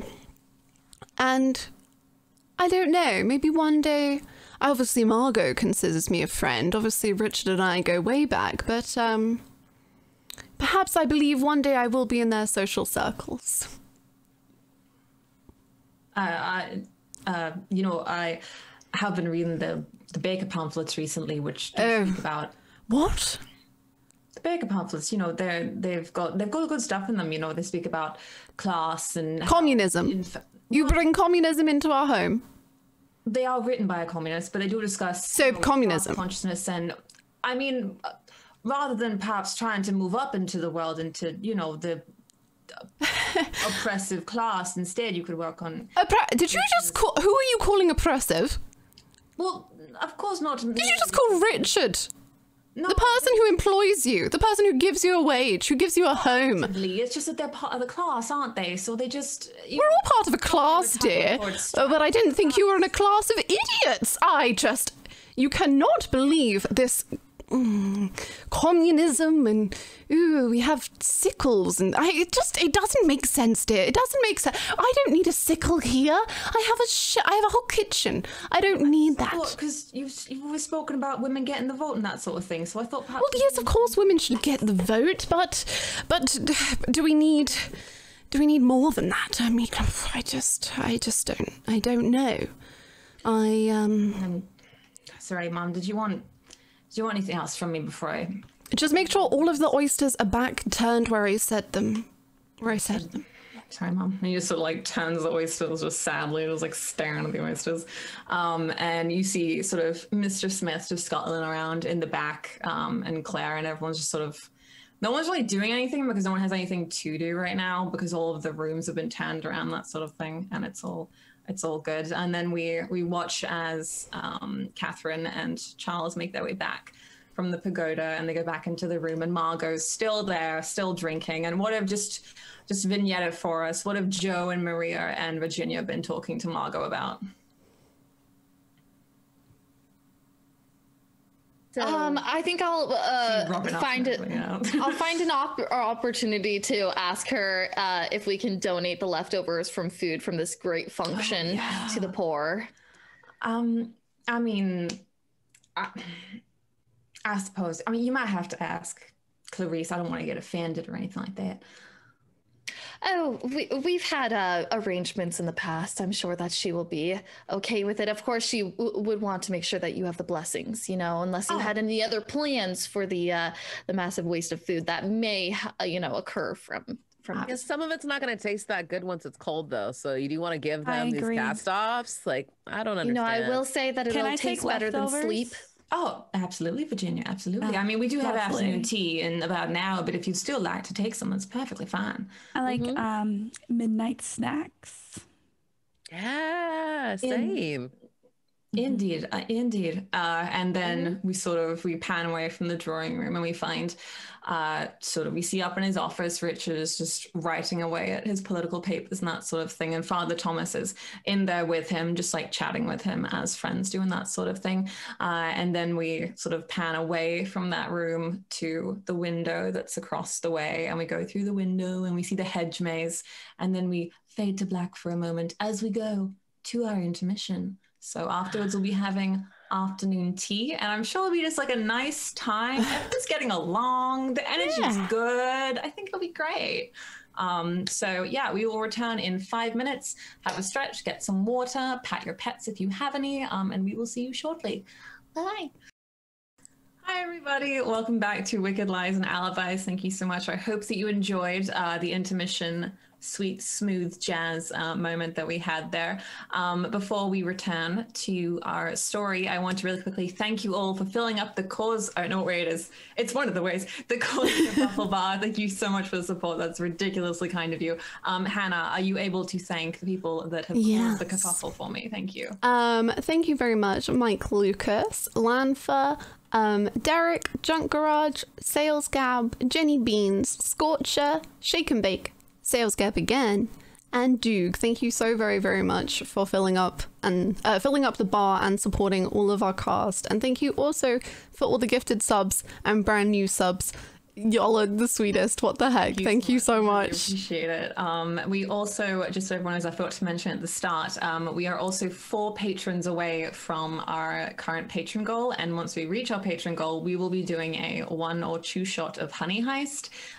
So if you'd like to support the channel more, I designed all of the graphics for the screens, the intermission, that kind of thing, and Hannah set up a lot of the administrative stuff, and Patreon just helps support us and make us able to do those things. So if you want to support that, we have a Patreon where we post lots of exclusive fun stuff. I literally posted the floor plans for this mansion on Patreon because I'm in it. I'm dedicated to this building. So yeah, and with that in mind, players, are we all ready to dive back in, have sweet afternoon tea? Because I am. Oh yeah, Honey Heist is, the whole cast is bears doing crimes, so it's a good time. All right, so we return back to Wicked Lies and Alibis. The system hopefully has been explained a little bit in the intermission screen and makes a bit more sense. But for now, there's no murder, there's no worries, nothing at all. There's a lot of verbal murder of Sister Maria in particular, but in general, it's all lovely. And you've all sort of gone back up to your rooms to just like powder your nose, like perhaps change if you want. I don't know if maybe one of you is the sort of change clothes like several times in one day. Margot certainly is, and she's in a silver number now. Oh my gosh, just at me next time, Harley. I was thinking it, but I was like, I'm not going to railroad your character. I wasn't even open. One of you, maybe, wink, wink, Catherine. Yes, Catherine would have excitedly found Amy and pulled her up to her room and had Amy help her pick an outfit, and would have tried to convince her to model some of Catherine's finer gowns as well. She would have been like, oh, be a dear and try this Fashion on. show. Yeah, you know, she's like trying to get it. She totally doesn't understand that that's inappropriate for her to be doing at work, but she thinks they're all pals, you know? Amy's gonna get in so much trouble, I feel, honestly. She knows she needs to be like down there to like help with the food for the afternoon tea, and she's like, I do worry that we might be a bit late on the service if I'm... Darling, green is your color. Try it on. I won't hear another word. Oh, I mean, all right. And she sort of puts on what sort of green dress have you got her putting on? It's one of those dresses where it has like thick, what would you call it? Straps. Thick, you know, it's like sleeveless. The shift kind of, yeah, exactly. Yeah. So it's like a little shift, and then it has pearls that have been strung together as like little false cap sleeves. Oh, I love that. So Cute. just like strings of pearls hanging over her shoulders, and then it has a really, really, really low waist. So it's one of those ones where it hits you like below the hips almost, and then it's all, instead of being fringe, it's like Art Deco layers of beading. Scalloping sort of happening. I love that. Exactly. Okay. And she's I like want completely this dress. It's so pretty, right? I want it too. And it's like she looks lovely in it because she's a perfectly pretty girl. And like fits her figure, but like her posture is just like awful because she's like just very nervous and that sort of thing. And she's just like, this is lovely, but I do need to change before the afternoon tea. So, I mean, the dress I thought for you, perhaps you could could wear a green one as well. One moment. And she's going to put one hand on her back and then one hand on the front of her shoulder to straighten her. And she's going to go, ladies never slouch, upright, chin up. You are wearing a beautiful dress. You are beautiful. You need to own it. And we walk. And she starts walking across the floor without looking to see if Amy's following her. Amy like take a second and then walks with her after a beat. Oh, beautiful, beautiful, darling. Chocolate?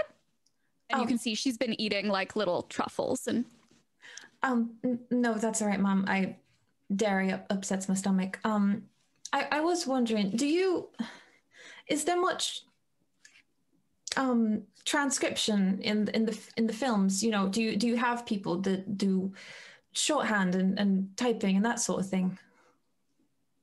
Only every day. Why do you ask, dear? Well, it's just, I mean, I've not done it for about a year now, but I was taking classes in shorthand, and I was wondering if I could, if you ever wanted help with that. There's no secretarial positions in the village, so if you would consider perhaps. Catherine turns away from her and goes into one of her bags and starts rummaging while she's talking, and she pulls out like a journal essentially, and a pen, and she turns and she hands it to her and she goes, ready? Mm-hmm. Romeo, Romeo, wherefore art thou, Romeo? Deny thy father and refuse thy name, or if thou wilt not but be sworn, my love, and I'll no longer be a Capulet. May I see? Yes. And she sort of hands it over to you, and she's misspelled Romeo and Capulet, but like the actual like script that's been written is like perfectly, like it's really good, but she's misspelled Romeo and Capulet. How soon can you leave your post? Um, well, I've never really thought about that kind of thing properly, at least, so I'd have to check. You're coming home with me at the end of this trip. Be a dear, could you put that back in my bag? I'm just going to go get changed before the next part. Pack your things, and when I go home, I expect you on the plane with me. Yes, Mom. And she just like puts the thing back in the chest for you and like closes it. And then we travel on downwards to afternoon tea. Is anybody doing anything special? Anyone being somewhere they shouldn't be or anything like that before afternoon tea that we would want to know about? Oh, yes, I'm Joe. definitely rummaging through the house, and I am looking as much as I can for anything that seems of value that they might not miss. All right, are you on the ground floor or on the first floor?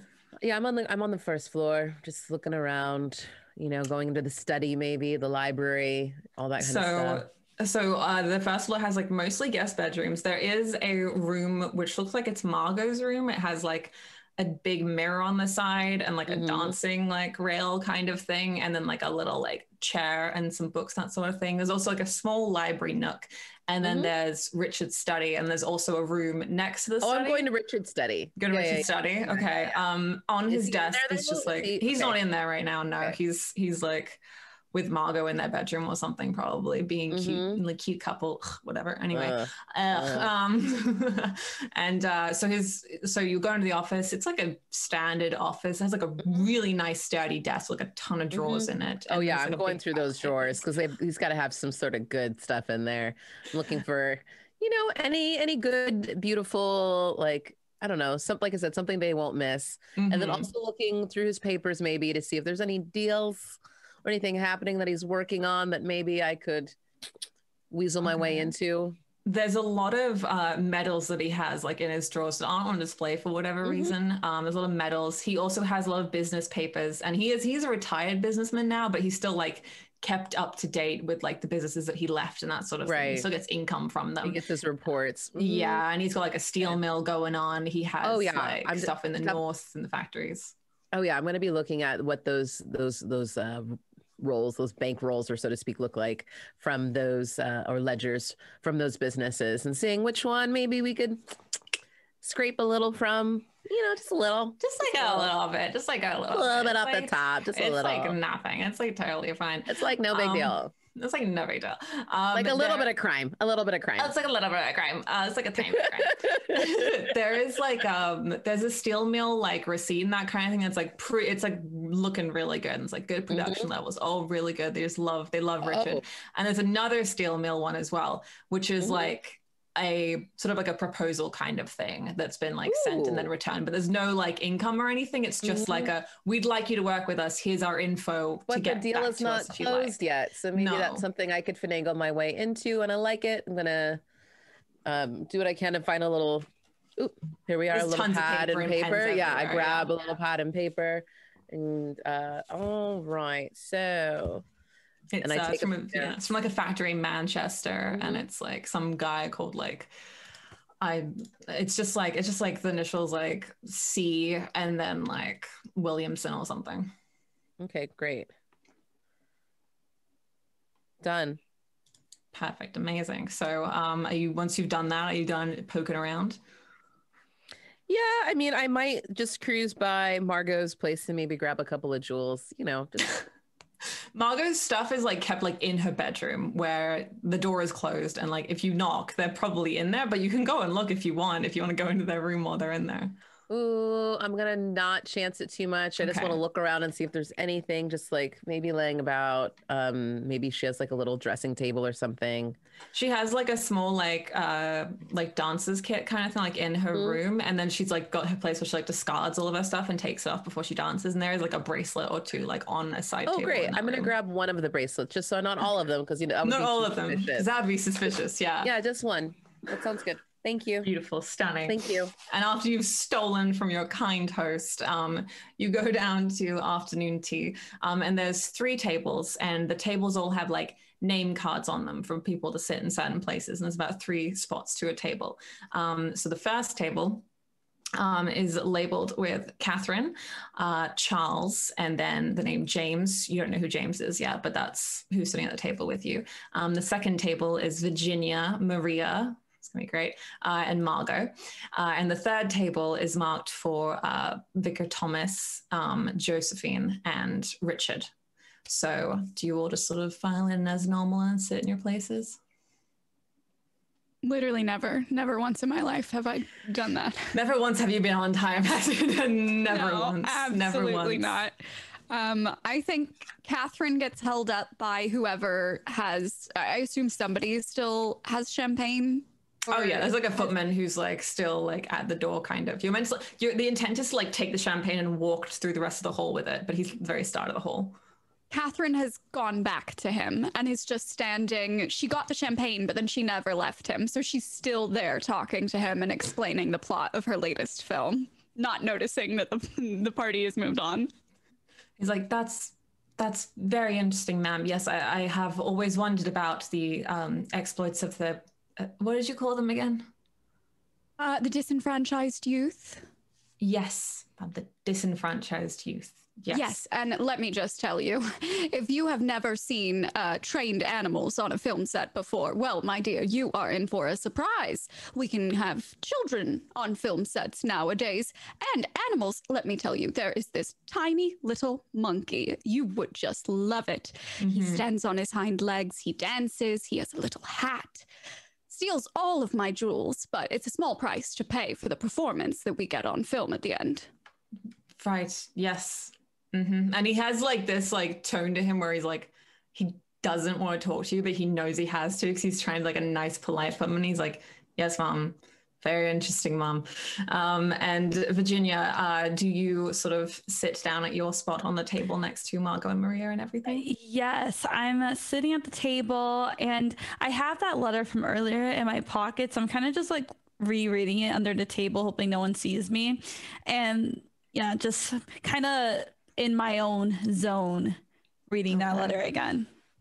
Charles comes down the hall near where you are, Catherine, and he sort of notices that you're with the footman, and Kit, you know, we've got more champagne and tea, in fact, the English sort, in the dining room. Oh, I must have lost track of time. And she turns back to the footman.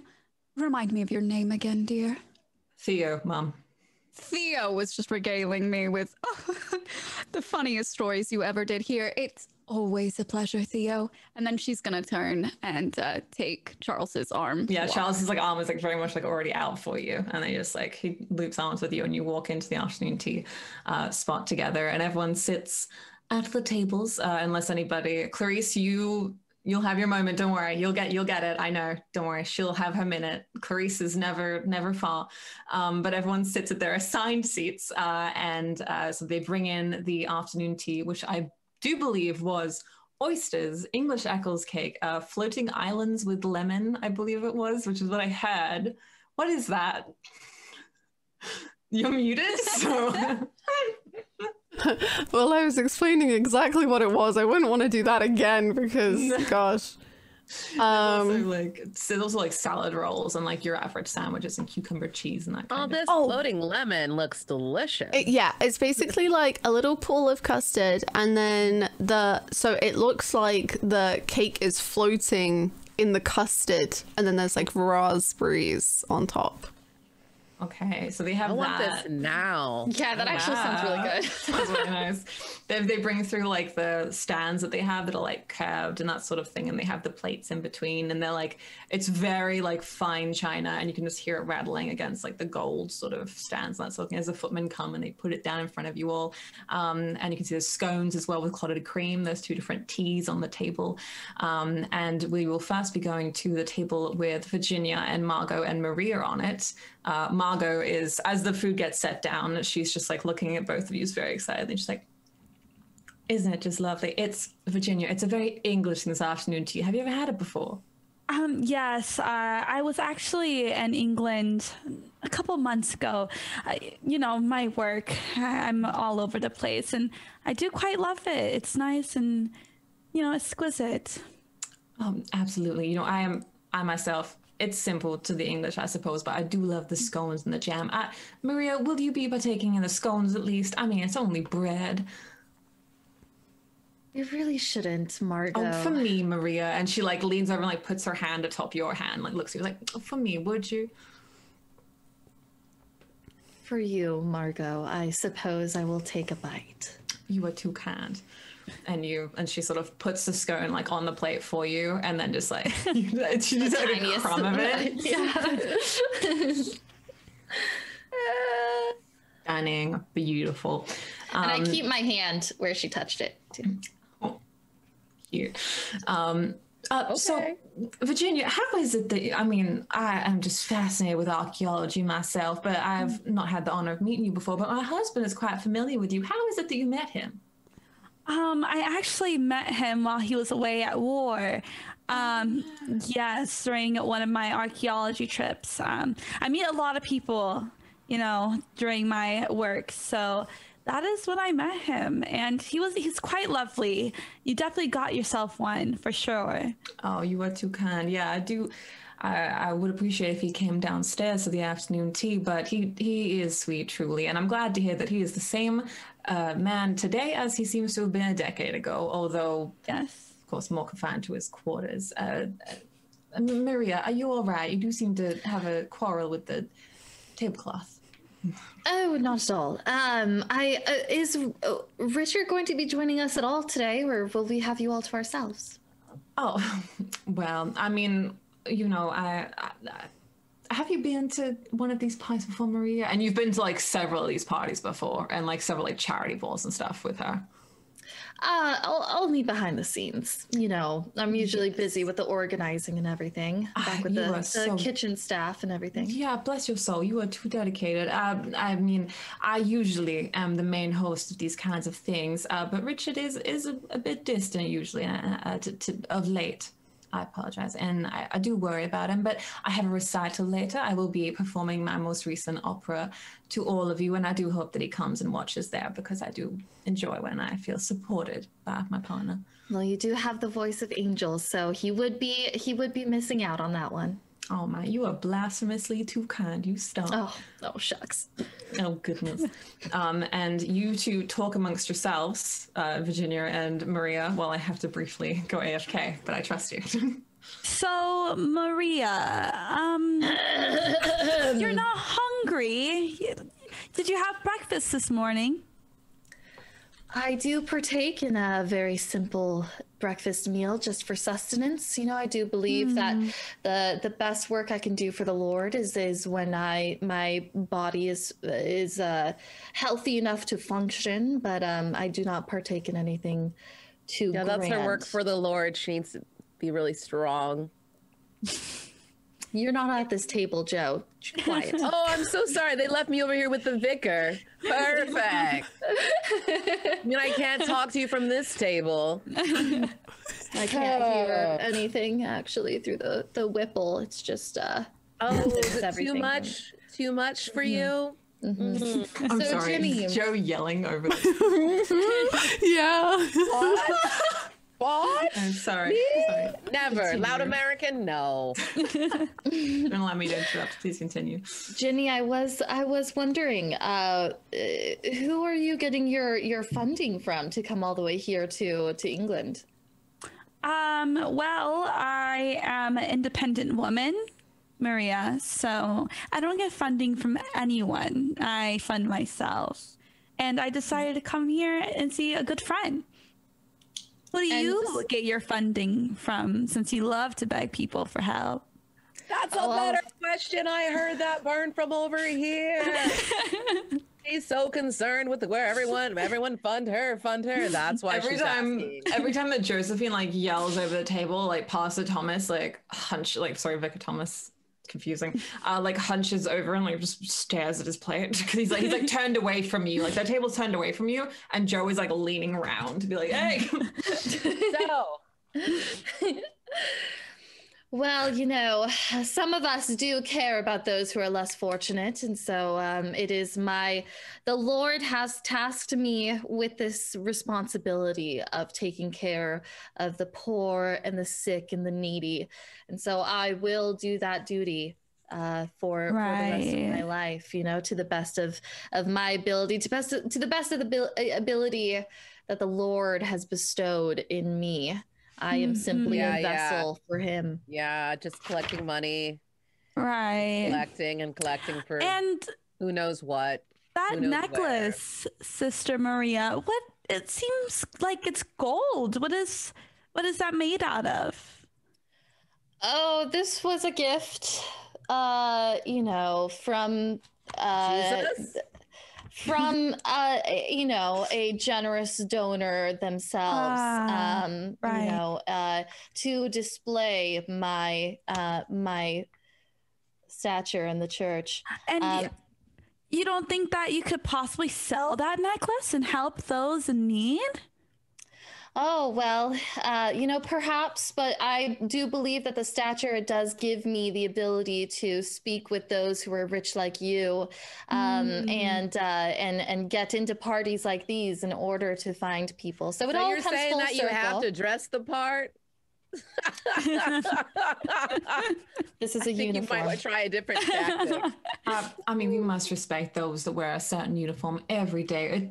It shows dedication, doesn't it, Maria, to the Lord, that you wear such modest attire.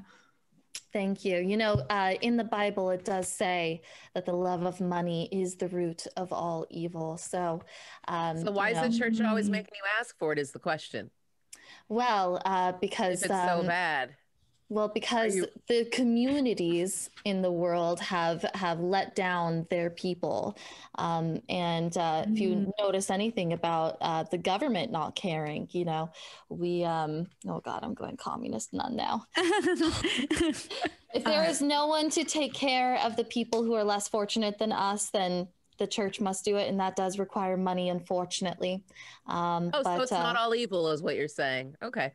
I just want to get clear. It's simply the way of things, isn't it? And she's dressing like Maria and Virginia. She's like trying to ignore Josephine, and she's like, because there's like a defensiveness of Maria that Margot has, because this is a guest, and she's like, everyone's having a fun time. It's all great. We all like each other. And she's like, that is just the way of things, isn't it? It's not that we want to help the poor rise above their station. It's simply that the role of the church is to give them alms where they can. So you just want to keep the poor is what I just heard in that. Is that what you said? Vicar Thomas, I do believe that you can speak to MX Wagner about the church, can you not? And Vicar Thomas does sort of lead into you. I'm stuck. He speaks with you about church, and when we cut to you, now you've got yourself in it. Now I'm going to make you talk to Vicar Thomas about the church. And then do Virginia and Maria, do you have anything else that you particularly wanted to say to each other before we cut to another table, or to Margot in that? No, you're good. I'm good. Eat your club sandwich and you're good. Okay, so we're gonna go over to Josephine and Vicar Thomas, and there is also an empty spot at the table which has Richard's placard on it. And does anybody happen to elbow their way into the room to Hi, an empty seat? Hey, hello, it's me, Clarice. How is it that you make your way into the afternoon tea room and take the seat of the... I probably once again decided to bring up a plate of food myself, as if, it was conveniently forgotten, and I've had to bring it up because everyone's so busy now. Someone's got to do it. It's gonna have to be exactly. So I bring up some more finger sandwich type of with the crust cut off and everything sort of foods. I'm just and I put it down, and I just kind of spot the empty seat and make my way over quite quickly before sitting down. Is everyone enjoying the food? And Vicar Thomas obviously has been away during the refreshments and stuff, so he hasn't recognized that are you in your apron, or are you just in normal? I'm probably in my work uniform, but no apron. Okay. So Vicar Thomas doesn't quite clock that you're a member of staff exactly, and he's just hello. I'm sorry. What was your name? I don't think I've had the pleasure of meeting. Oh, I'm Clarice Maiden. It's so lovely to meet you, Father. And you as well, Clarice. I do believe I have seen you at church a couple of times. Oh, of course. I make sure to go whenever work allows me. And are you? Are you the Clarice Maiden that sent the small Yorkshire puddings over to oh, yes, of course. Those were amazing. You must. Do you have a cookbook for sale? That sort of thing. I mean, I'd love to. Oh well, I can't really share trade secrets. You know, they're all stored away. Too cold when they got to you. Puddings.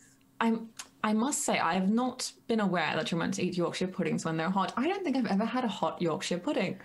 I have been missing out, haven't I? Father, you've never had a hot Yorkshire pudding? No, I mean, I spent some time. I don't think I've ever had a luxurious meal as it were. You must come over for Sunday roast. Oh, I'm sure Margot and Richard will have you, and I can serve you a proper hot Yorkshire pudding with some gravy. I have to train my palate. I mean, from my childhood as a poor boy to the army to being a vicar, there's been little room for luxury and indulgence. And then I will imagine this is the point where Josephine yells stuff over at the other table, and then when Vicar Thomas, the church suck, and then Vicar Thomas sort of like goes to Joe, and he's like, Ms. Widener, Sister Maria, she does enjoy her recitations and her quotations. Myself. Right, she seems a bit overly zealous, is what I'm getting. Well, she's passionate. She's passionate. Well, I do worry about that. I prefer to look into how God communicates to the individual rather than how he once communicated to antiquity. And I worry that Maria's out of touch, as it were. And, I was hoping that she would, relax while she was here, but she seemed as tense as ever. Sometimes when people are trying so hard to do something, you got to wonder what they are actually opposed against, right? She seems like she's trying a little too hard. That's all I'm saying. I don't think she believes half the things she spouts. Indeed, sometimes circumstances trap us in things that we don't quite believe. And he toys with his like whatever you call it, dog's collar. I think it's dog's called. Collar. No, it is. I think it is called that, or collar. Yeah, the collar, whatever, his little priest collar thing. Oh, you've had your doubts then too, Becca? Yes, I went into the clergy after the war because I couldn't quite deal with what I had done and the things I had seen, and I wasn't well versed enough in the difference between Catholicism and Protestantism, and it turns out Catholicism is quite rigid, no marriage, and encourages everybody to believe that we're all inherently sinful, as it were. And I find myself straying closer to the more modern Protestantism that so much of England supports, and I admire you and I know the Widener name and how you've built yourselves up. I wish I had that sort of drive. No, it's not drive. That's generational wealth. So, I'm proud of you. I'm proud that you've seeked more and at least can be honest with me. That I feel like all the conversations I've had with everyone else here have been completely rooted in lies. Well, I thought we had quite a lovely conversation, actually. I mean, we mostly talked about food. And what is more pleasant a conversation than that? Well, Ms. Maiden, you must have interests other than food. Is there anything that you find yourself, any rock in a hard place you find yourself stuck between? I don't know if we should talk about such things. I just enjoy conversing with the friends here, the friends of the house, of course. Of course, things to be grateful for then. Yes, and So rising above your station is not a conversation you want to have. Excuse me. I presume Josephine refers to the position of chef rather than any sort of. I mean, inherently, of course, we are all of equal value, but I suppose Josephine. In America, you would have your own line of restaurants, maybe, or if you want to continue, maybe something a little more industrious. Industrious. Could maybe have a whole chain. Maybe if you figured out how to keep all those Yorkshire puddings hot, you could have a whole, hot My Yorkshire puddings are served exactly as they are intended to. Thank you so much for really clarifying that point. How to multiply and make success out of something. So I think you do a lot of good where you are as well, Miss Maiden. The church always appreciates your donations, and I'm sure that Mr. Fairfield and Mrs. Clyde are equally appreciative. I'm sure wherever you are, your exemplary cooking skills are appreciated. No, I truly enjoyed my breakfast today. The coffee was actually not bad. Well, thank you, I think. Typically when I have coffee here, it's never good. That's all. Here is in the house, or here is in England? England. So sorry. That wasn't clear. Well, I'm sure our tea more than makes up for it, so. Oh, I'm sure it does. I'm sure it does. Have you not tried... Are you talking about the meal or the drink? Because that's always confusing to me, you know? Well, the drink, of course. A good We've got two here, in fact, Josephine. We have the Earl Grey and the English breakfast. I'm sure they have herbal upon request. The Lady Grey is very good too, I believe. Oh, not had that myself. And is there anything else that Clarice and Joe wanted to talk about with each other, or Mr. Thomas? Vicar Thomas. Name. Not that I can think of. No? Okay. We will then move on over to the lovely Catherine and her two NPC buddies that she's with now. So you are seated with Charles, who you know, and James, who you don't know, but you recognize him as being one of the people that came through with the throng of the group. He's like he's got like short cropped, like red hair.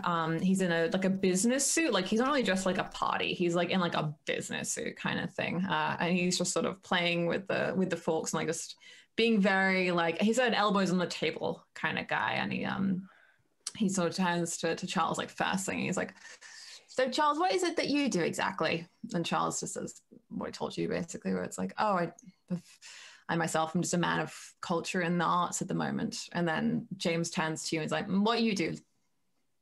I'm a film director, darling. Film director. That is interesting. Isn't that interesting, Chuck? Isn't that interesting, Chuck? And then Charles is like, Charles, please. He's like, sorry, Chuck. Charles, do you find that the eye of a female director is different to that of a man's? Suppose you make romance movies and that sort of thing.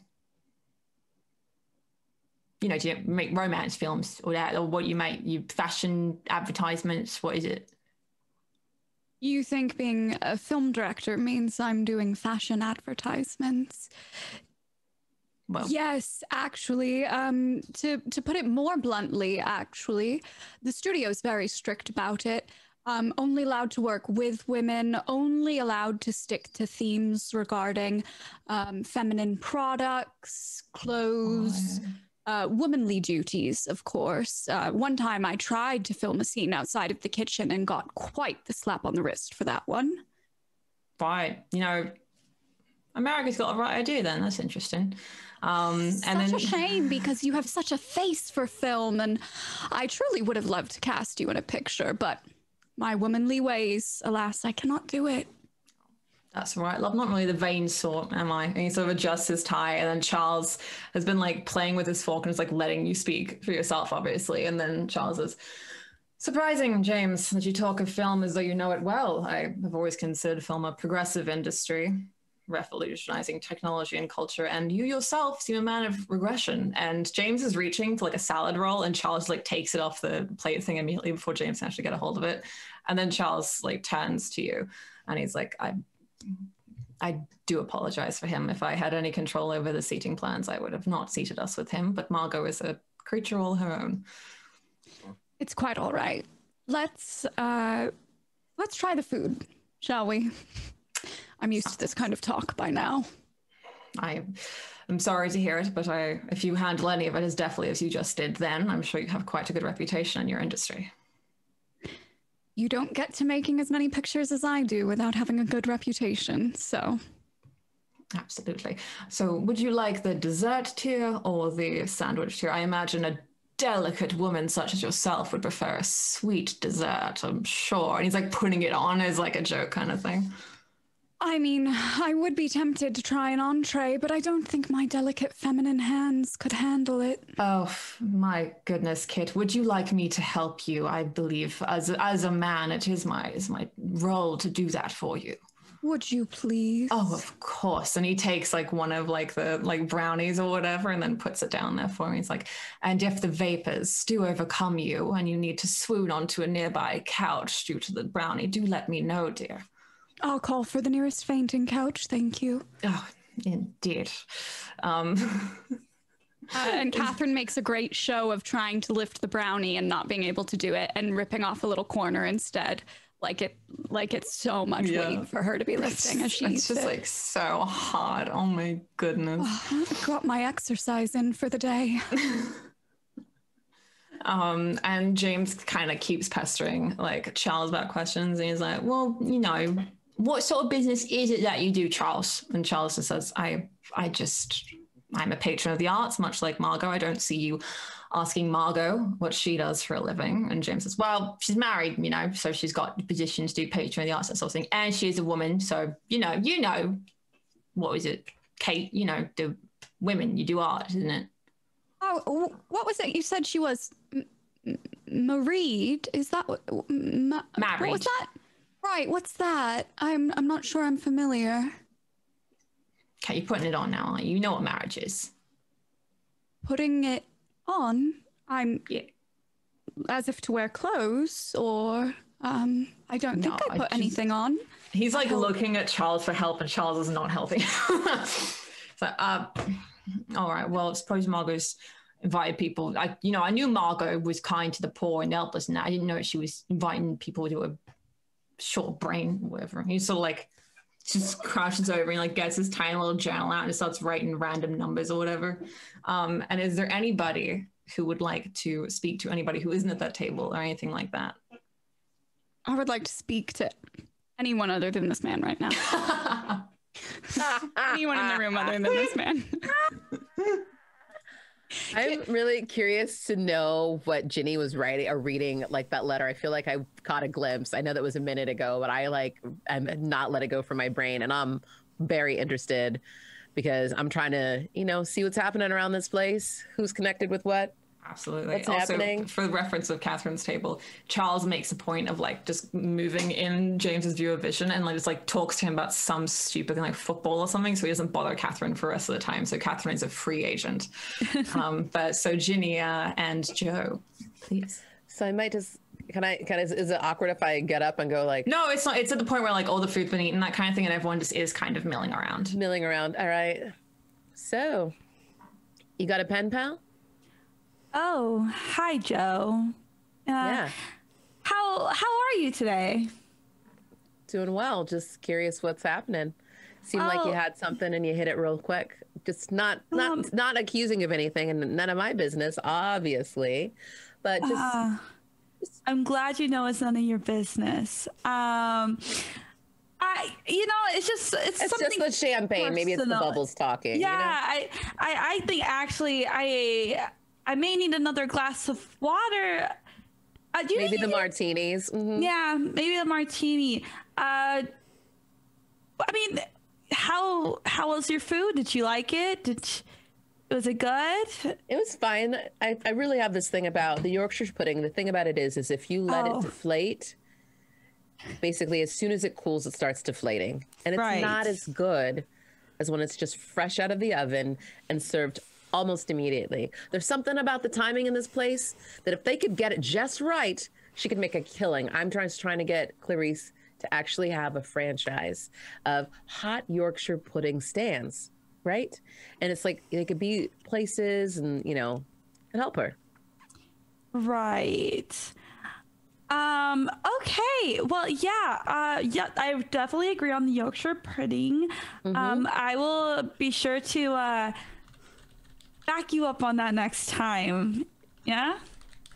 Right, but this still doesn't answer, like, I'm just curious, like, so are you writing, like, you have a pen pal? Is it like a serious thing? Is it like a man friend thing? Like, is it like... I guess you can call it a pen pal. Yeah, let's say that. Bold kind of thing? I travel I don't know, a lot, things you might have found, like, as an archaeologist, so... I don't know. Yeah, I travel a lot, so I meet a lot of people. I just like to keep in touch with people I find I'm a bit more fond of. Oh, all right. So maybe we'll write some letters sometime. That's great. Sure, yeah. Sounds All like right. fun. Do you often write about your findings, the things that you find as you're out there, Yeah, I love to report back to my friends about all the cool things that I find, so then they can in return tell other people, so I can get my name out there. All right. So it's like PR. I'm really good with PR. I have a whole firm that I work with. I can help you as well. Really? Yeah, if you want to let me know, give me like some insights as to when you find a new thing. Maybe I can help you make sure it's in all the right papers, The Times, the New York Times, the LA Times, all the big times. Well, that would be quite wonderful, especially since, that is exactly where I want to be in all the times. Great. And is there anybody else who decides to chit chat with anybody, including NPCs? If anyone wants to accost an NPC, you're welcome to. I'm not going to have any more conversation, but I just need everyone to know that for the rest of the meal, Catherine very seriously, intently stares at what James is doing, and then like looks at her own cutlery and like holds the knife upside down and like tries to figure out how to do things, and just silently. She's not conversing with him. I think Clarice would, even when the food is done, or like people have very clearly like, I'm done with the food, she'll go around each table and just make sure everyone has had, like, just double check with literally everyone. But the food's good? Whether the food was good and whether they would like more food. Oh, okay. Vicar Thomas and Charles are both, Charles especially is very like grateful for the food and like really appreciates you and that kind of thing. And he kind of reaches into his pocket as if to like take out money and tip you, and then he thinks better of it because he doesn't, it's like an etiquette thing. He doesn't like feel good about it, so he puts it back and hopes you didn't notice. I noticed everything. You noticed. Okay, write that down the character sheet. Charles Williams, bitch. And does anyone have any problem with Clarissa's food, or is it all good? Not the puddings, Joe. Not the we can't. I was gonna say no. I think everything else is great. Okay, wonderful. So the afternoon tea is cleared away, and the tablecloth, you're all sort of ushered out of the room so that they can change the tablecloths and that kind of thing. And then we are going to be having Margot's opera recital, which I will not be performing because are you kidding me? But she brings you into the ballroom. She has like a stage that she's made. No, Margot's a good singer, so I can't. So there's like a stage.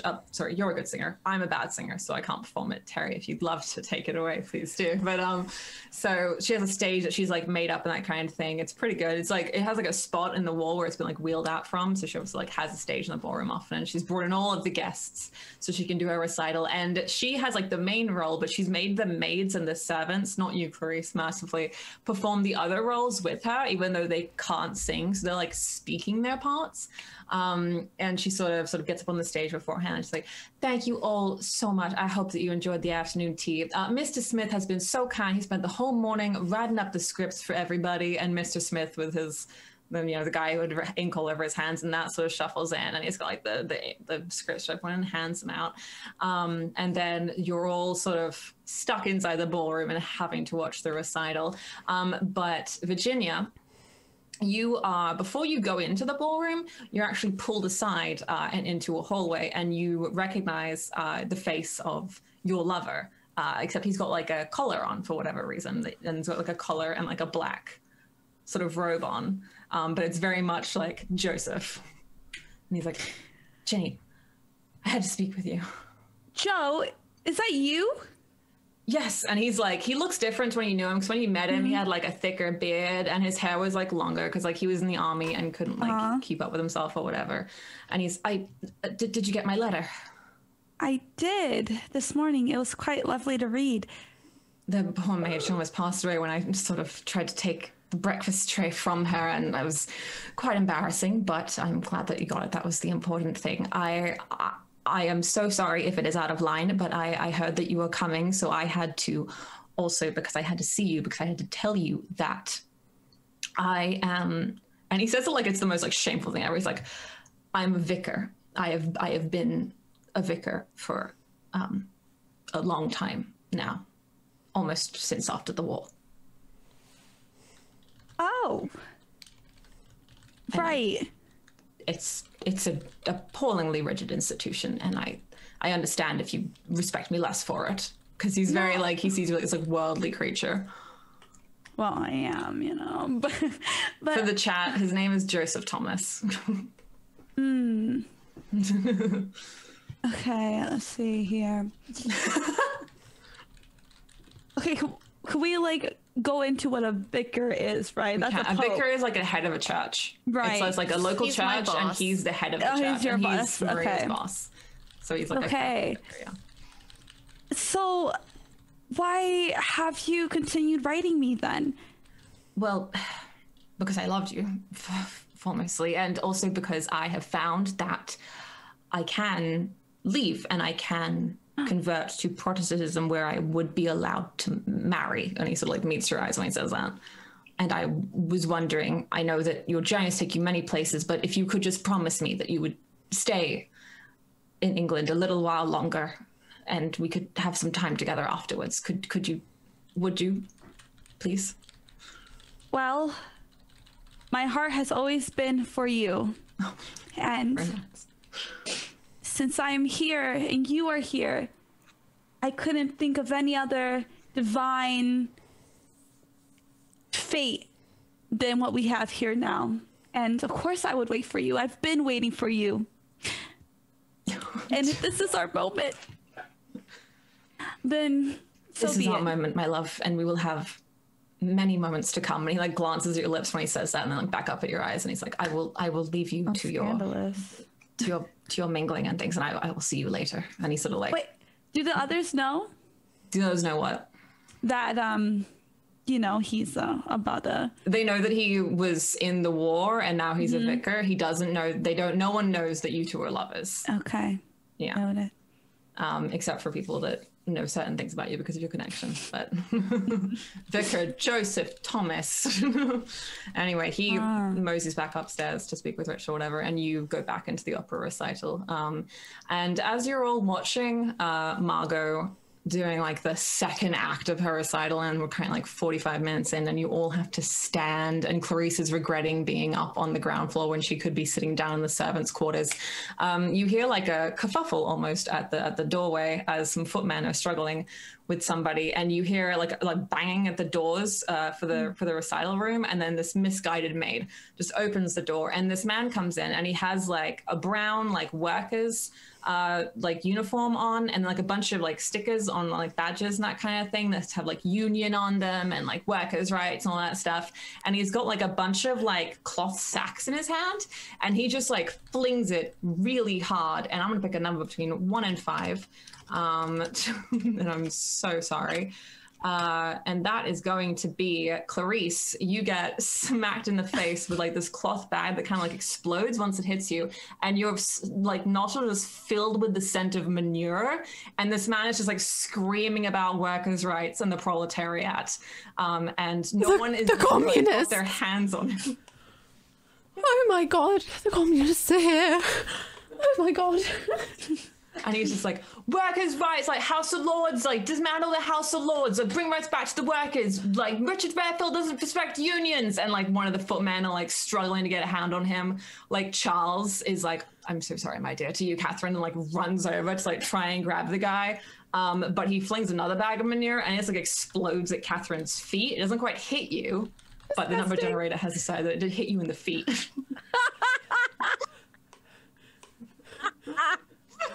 How people who aren't being hit by manure, how are you reacting? Can I Yes. can I run to the stage and Yes. try to protect Margot? You can, absolutely. She's like quite confused and like terrified, and she sort of grabs onto you as you come up on the stage. She's like, Maria, whatever is going on? I have never seen that man in my life. I assure you, I've never seen that man in my life.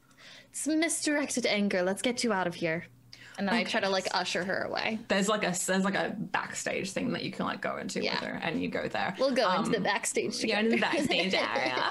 And the footman managed to like get a hold of the guy, and then like also Richard has been in the recital room, and Richard, you don't see much of him, but you see like a blur of like suit and just like grabbing the guy and like pulling him out and that kind of thing. And the guy is escorted out. And Hugo is very nervous looking at Clarice. He's like, Did you bring him here with your bring him here? ideals? Yes. I wrote into the Baker pamphlets, and I didn't know Carl Baker would show up himself. I'm sorry. I should have told him. I just thought that perhaps they could write to Mr. Fairfield because he's in the House of Lords, and they could discuss the union and. What words are you speaking, child? The House of Lords? Do you want me to get you to a bathroom, Mrs. Min? I enjoy working for Richard. I like being his chef. I enjoy all of the positives that this job and role brings me. And you, child, you have brought communists to our home. You have brought them into this life, and they don't belong here. They do not. They would not do anything to serve the I love how you're saying all this with horse shit on I have horse shit on my face. And Just gonna say, this is a world of shit. And I'm just telling you, you can get out of here if you start making your own industry and get away from these communists. he says he's pro-worker, and who does he attack? He attacks me. That's why I'm telling you, you need to get out of this working business, because that's what happens. Let's get you a franchise. I'm telling you, like this heat. So They go with that hot shit. the recital disperses and everything, and you all go up to your rooms to retire for the bit. Wait, Catherine, can I get a private moment? You will absolutely get a private moment, 110%. Oh, yeah. But Catherine and Clarice are obviously cleaning off, but Maria and Margot do have a private moment in the backstage, where Margot is like in this little like makeshift dressing room like spot that she's made for herself, and she can tell that the kerfuffle has died down and everything like that. And she's my Mama Maria, doesn't he know that I've donated to the church at least twice this year? I don't understand. That was quite scary. I'm sorry that you had to see that. I'm sorry that happened to you. I mean, it's all right. It's not the first time that we've been attacked in that way, and I thought with stronger security that it wouldn't happen again, but in fact you have been the most protective of me this whole time, let alone security. So thank you for that, Maria. I appreciate that. Oh, there's no need to say thank you. In fact, there's a Bible verse I would like to recite to you now. Indeed. Because I will always protect you, Margot. I will always protect you. You are one of my fondest friends. Oh. And according to the Bible, there is no fear in love, but perfect love drives out fear. Because fear has to do with punishment, and no one who fears is not made perfect in love. John 4:18. That's fantastic. Does that not speak of marital love, though, Maria? Oh, it could be interpreted that way. Of course. I mean, that is your job. That's not my position. It's, of course, your position to interpret these things as you wish. I simply am just taking what you are giving. You know, it is not our place to judge such things. You know, our Lord gives us these words, and we must take them as we will. I agree entirely. Thank you so much for your help today and your presence here. I mean, I had the most lovely little maze race planned. Do you think that we will still be able to do it? Oh, whatever would make you the happiest, you know, whatever would make you the happiest. I already have you. And she like squeezes your hand and looks into your eyes. And she's like, oh, bro, I'm like, I just start giggling, which is the first time she's ever seen me giggle, but I giggle. And I'm just like, oh, you know. I'm realizing that I'm flirting with my friends a lot in this session, and I didn't mean for that, but this is intrigue It's and okay. romance. It's a thirsty, fun game. I like it. It's You all hate each other, so I have to bring in the thirst and the fun and the romance, so it's fine. So Margot and Maria have the little moment backstage, and Catherine, are you washing? How are you disposing of the manure upon your shoes? Do you just throw out the shoes into the lake? Do you? I'm gonna be honest, that's not a sentence I expected to hear today. No, well, hey, welcome to Holly's the GM. You got Holly's poop on your fancy shoes. I think Catherine is in like a washroom or something, and she's sitting perched while Amy is probably cleaning her shoes for her.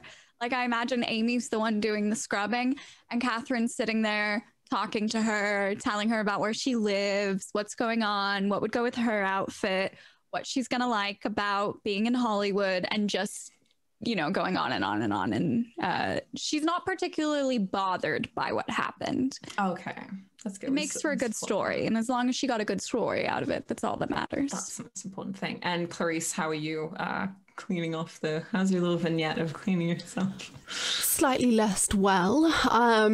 I probably have poor Hugo. Poor boy.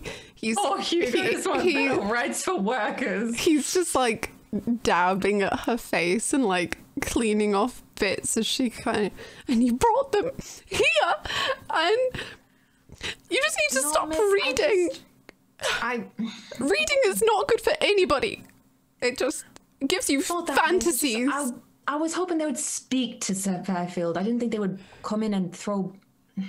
Extremists don't speak. They just yell, and they just throw things at the innocents. Do you mean communists, Mom? What do you mean? Who's the what? Extremists? Yes, extremists. Oh, extremists, Mom. Yes. I was wondering what a streamer was. I was thinking to myself, how could some paper upon the wall be speaking? Sounds absurd, but no, extremists indeed. I mean, boy, the ideas in your head are just ludicrous. I'm so confused. I was like, streamers? With the craziest ideas. So Hugo's helping you clean off your face as you tell them to stop reading. And everyone sort of cleans off their face. And about like half an hour passes where everyone's just like doing whatever they're doing about their day, and then Margot brings in everyone who's still in the mood to do so, which is all of you because you're all just durable like that, to the big hedge maze, like the east of the mansion, and there's still like some sun in the sky. It's starting to set, but the hedge maze is like gigantic. So when you look up at the top of it, it's like 7 feet tall, and the sun gets in your eyes because of how it's setting. And if you look to the side, you can see that sort of curves in like a curved rectangle kind of shape, but it's incredibly green, well clipped, not like a leaf out of place. The shrubbery is very healthy looking, and when you look through the entrance, because there's one main entrance of the hedge maze, you can see that it would fit maybe 2 people across, maybe 3 at like a squeeze. And Margot is at the front in another outfit again. She's now in more of like an evening dress kind of thing and like a little shawl around her shoulders. And she is saying, I thank you all so much for being here today and entertaining. It was so good to meet all of you, and it's been the most wonderful weekend. And I thought that we simply had not touched this maze yet, and that is a crying shame. And I have placed the most wonderful prize at the end of the maze for all of you, and I will give you a hint as to what it is. And then she gives a wink to you, Maria, and then she like just like a shot. It's just like runs through the maze herself, and then like runs. You see her go to the right, and that's like it. And now I'm going to ask you all to go into the maze, and then you're all going to tell me which way you turn first. So, Maria, you enter the maze. Do you turn left or right? I'm running after. I turned right. I'm going to follow her. I'm going to try to follow her. Okay, you can keep going straight ahead, or you can go right again. Let's go straight. Okay, you go straight ahead. You can now go left, or you can go right. Left. You hear a dead end. Fuck. Catherine, you go into the maze. Which way do you go? Do you go right or left? Right.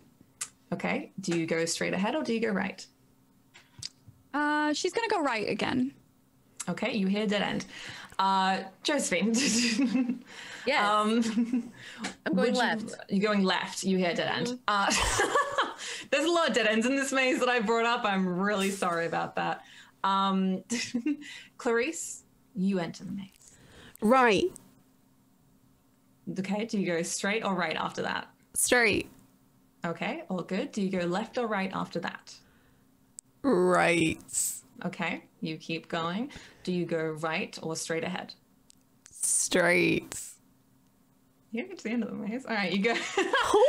Yeah. I've been studying. All right, so you curve around and such, and then you have a straight ahead or you have to your right. Which way do you go? Straight ahead. Okay, you, unfortunately, Virginia, I'm sorry, you didn't get to go through the maze No that maze far for because me. Clarice has gotten into the middle of the I'm maze. sorry. First try. And so in the middle of the maze, not at the end of the maze, we're in the middle of the maze now. There is like this square sort of rectangle block, and it's got like a statue of like some dog that Richard once had, and the statue itself is like covered in moss, that kind of thing. But you can hear like a sobbing sound from the other side of the statue, and as you come around you find Margot, and she's just like draped over the body of Richard, and when she sort of pulls back you can see there's like a gunshot wound like right in his chest, and it looks like relatively old, and he's just completely white and still, and we fade to black. And that's the end of this. Well, I'm happy. Good job getting through the maze, Clarice. Very well done. First time I've ever done well at a game ever. What? Oh gosh. Oh my goodness. There's been a murder. There has been a murder. Oh my goodness. And I know we may all think that we didn't get to meet Richard very well, but in the second and third episodes, there are a lot of flashback rounds, and that's where we get to meet Richard more. So, but yeah, that's the end of the episode for tonight. And we'll be doing this again next Sunday and the Sunday after that, where we'll be playing into more of the system some more and doing the accusations and the motives, and like I am just so excited for all of you to rip each other's throats out. It's going to be brutal. Gentle. Oh. Wait, who do we all suspect so far? Literally everyone. I was gonna say Everyone. I suspect Ginny the most because she's like the most unsuspecting, you know? Okay, Miss, I'm a nun. okay, Miss. Hi. Business. Yeah, I think the sassy nun who is flirting with Margot. What? No one's seen that. Yeah. I did not one knows expect like that. the first line Maria's mouth to be like, did you get to get dressed today? I was like, oh, we're going in. All right. But that was super duper fun. I absolutely loved that. Thank you all so much for joining me. But before we say goodbye to stream and that kind of thing, I would like to go around again and for all of you to plug your social medias, starting with Nega Oryx. Hi, I am Nega Oryx. You can find me on all social platforms. Twitch, TikTok, YouTube, Instagram, everything is the same handle, NEGAORYX. Come say hi sometime. I'm a cast member on a bunch of other TTRPG shows. I'm a full-time variety streamer, Dead by Daylight partner. I'm a host. You might catch me hosting the weekly on Twitch Gaming sometimes, along with lots of other fun stuff. Thank you so much for having me. This was a great first episode. Yeah, thank you so much for being here. And Nova? I am still reeling at the fact that Margot winked at me before leading us to her husband's dead body. I'm looking into it. I think Margot killed him. I don't know. Hi, everyone. I'm Novalisi. Nice to meet you. I'm a variety streamer on Twitch at Novalisi on absolutely everything. So follow me, Twitch, Twitter, TikTok, all the things. Yeah, I just had a blast. So thank you so much for having me. And I promise I'm not this mean in real life. You are so nice in person. That's why everything Maria says like catches me off guard, and I'm like, oh my goodness. This character is like the furthest I've ever gone from my like true like who I am actually, and so this has been like a good challenge, but it's also really fun. Fantastic. And Krista, would you like to plug your social medias? Hi, I'm Christology again. I'm a variety streamer here on Twitch, do YouTube videos, movie reactions, all of that. So you can find that at Christology on Twitch and YouTube, and then on Twitter, Instagram, and TikTok, you can find me at Christology TV. Yay! And Terry? Oh, what up, everybody? Terry Gamble. You can find me at the Terry Gamble on most of the internet. You can also find my scary movie podcast, Horror Movie Survival Guide. Weekly podcast comes out on all the places you get the podcast, you know, like Apples and the Stitchers and wherever, Spotify. Check it out. We have an interview coming up this week. We just do a couple interviews that I cannot tell you yet. Some more celeb interviews that I'm like freaking out about. I actually cried after one of them this last week because I was so excited. That's so good. Look out for those coming out the next couple of months. Some really good stuff and great films that we'll be covering. And I do a bunch of other stuff. Just follow me on the other things and join us for Heartbeats on Friday on the Ripley Improv Twitch at 6 o'clock Pacific time. It is getting dicey because might be a pregnant doctor who might be pregnant with like a person who died before the show even started's kid. Like, it's a lot of drama. Like, you think this is drama, it's like a lot of drama. It's a lot of fun too. It's basically like if you had Grey's Anatomy fully improvised. That's what we do, and it's really really I fun. love that. Fun. It's so fun. And Hannah, would you like to plug your social media? Hello, I'm Louise Hannah. Also not as up myself as my character. I'm Louise Hannah literally everywhere on Twitch. I play a lot of JRPGs and variety games and stuff, and I just want to say a massive thank you. I was so anxious We've been so tense. Harley and I have been DMing just our anxieties to each other over the last few days, and just thank you all so much for being so supportive, so wonderful. And I just want to thank also the cast, because everything is just so good, and I'm just so excited. It's so fun. And hi, I'm Holly. I was the facilitator today. I'm Bread Witchery on everything ever. My Twitter is particularly good. And my Twitch is fine as well, I guess. I guess it's my job, whatever. But I stream story-based games on there and narrative-driven stuff. I'm currently playing through Little Nightmares, which is really fun. And yeah, you can find me on Bread Witchery on everything. Also, that's Bagheera being an absolute sweetheart. He's so cute. I'm gonna cry. But thank you all so much for the support today. We have a Discord, as you can see in the chat, and we also have a Patreon. Again, we're like 3 patrons away from our goal. And if you want to support our channel so we could do more fun episodes and sort of support the cast and that kind of thing, that would be awesome. But thank you so much for hanging out in chat, mods, everybody just chatting and being nice. This is my 2nd time GMing ever. And I was so nervous. You smashed it. Yeah, geez. But so yeah, thank you for being so supportive. I really appreciate it. And we will see you next Sunday. And thank you again to the amazing cast for being fantastic in the first episode. And I believe we are going to raid somebody. Who are we raiding, Hannah? Good question. Just seeing who's live. Sure, Stories Told has a Twitter. It's twitter.com/Stories Told. Do we do anything on Patreon if we reach our goal?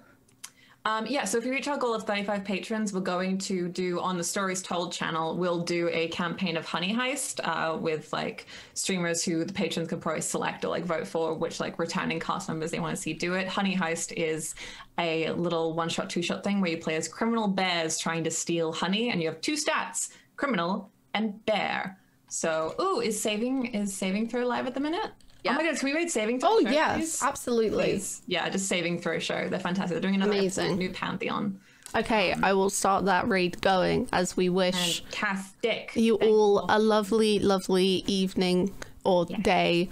And we'll see you next week.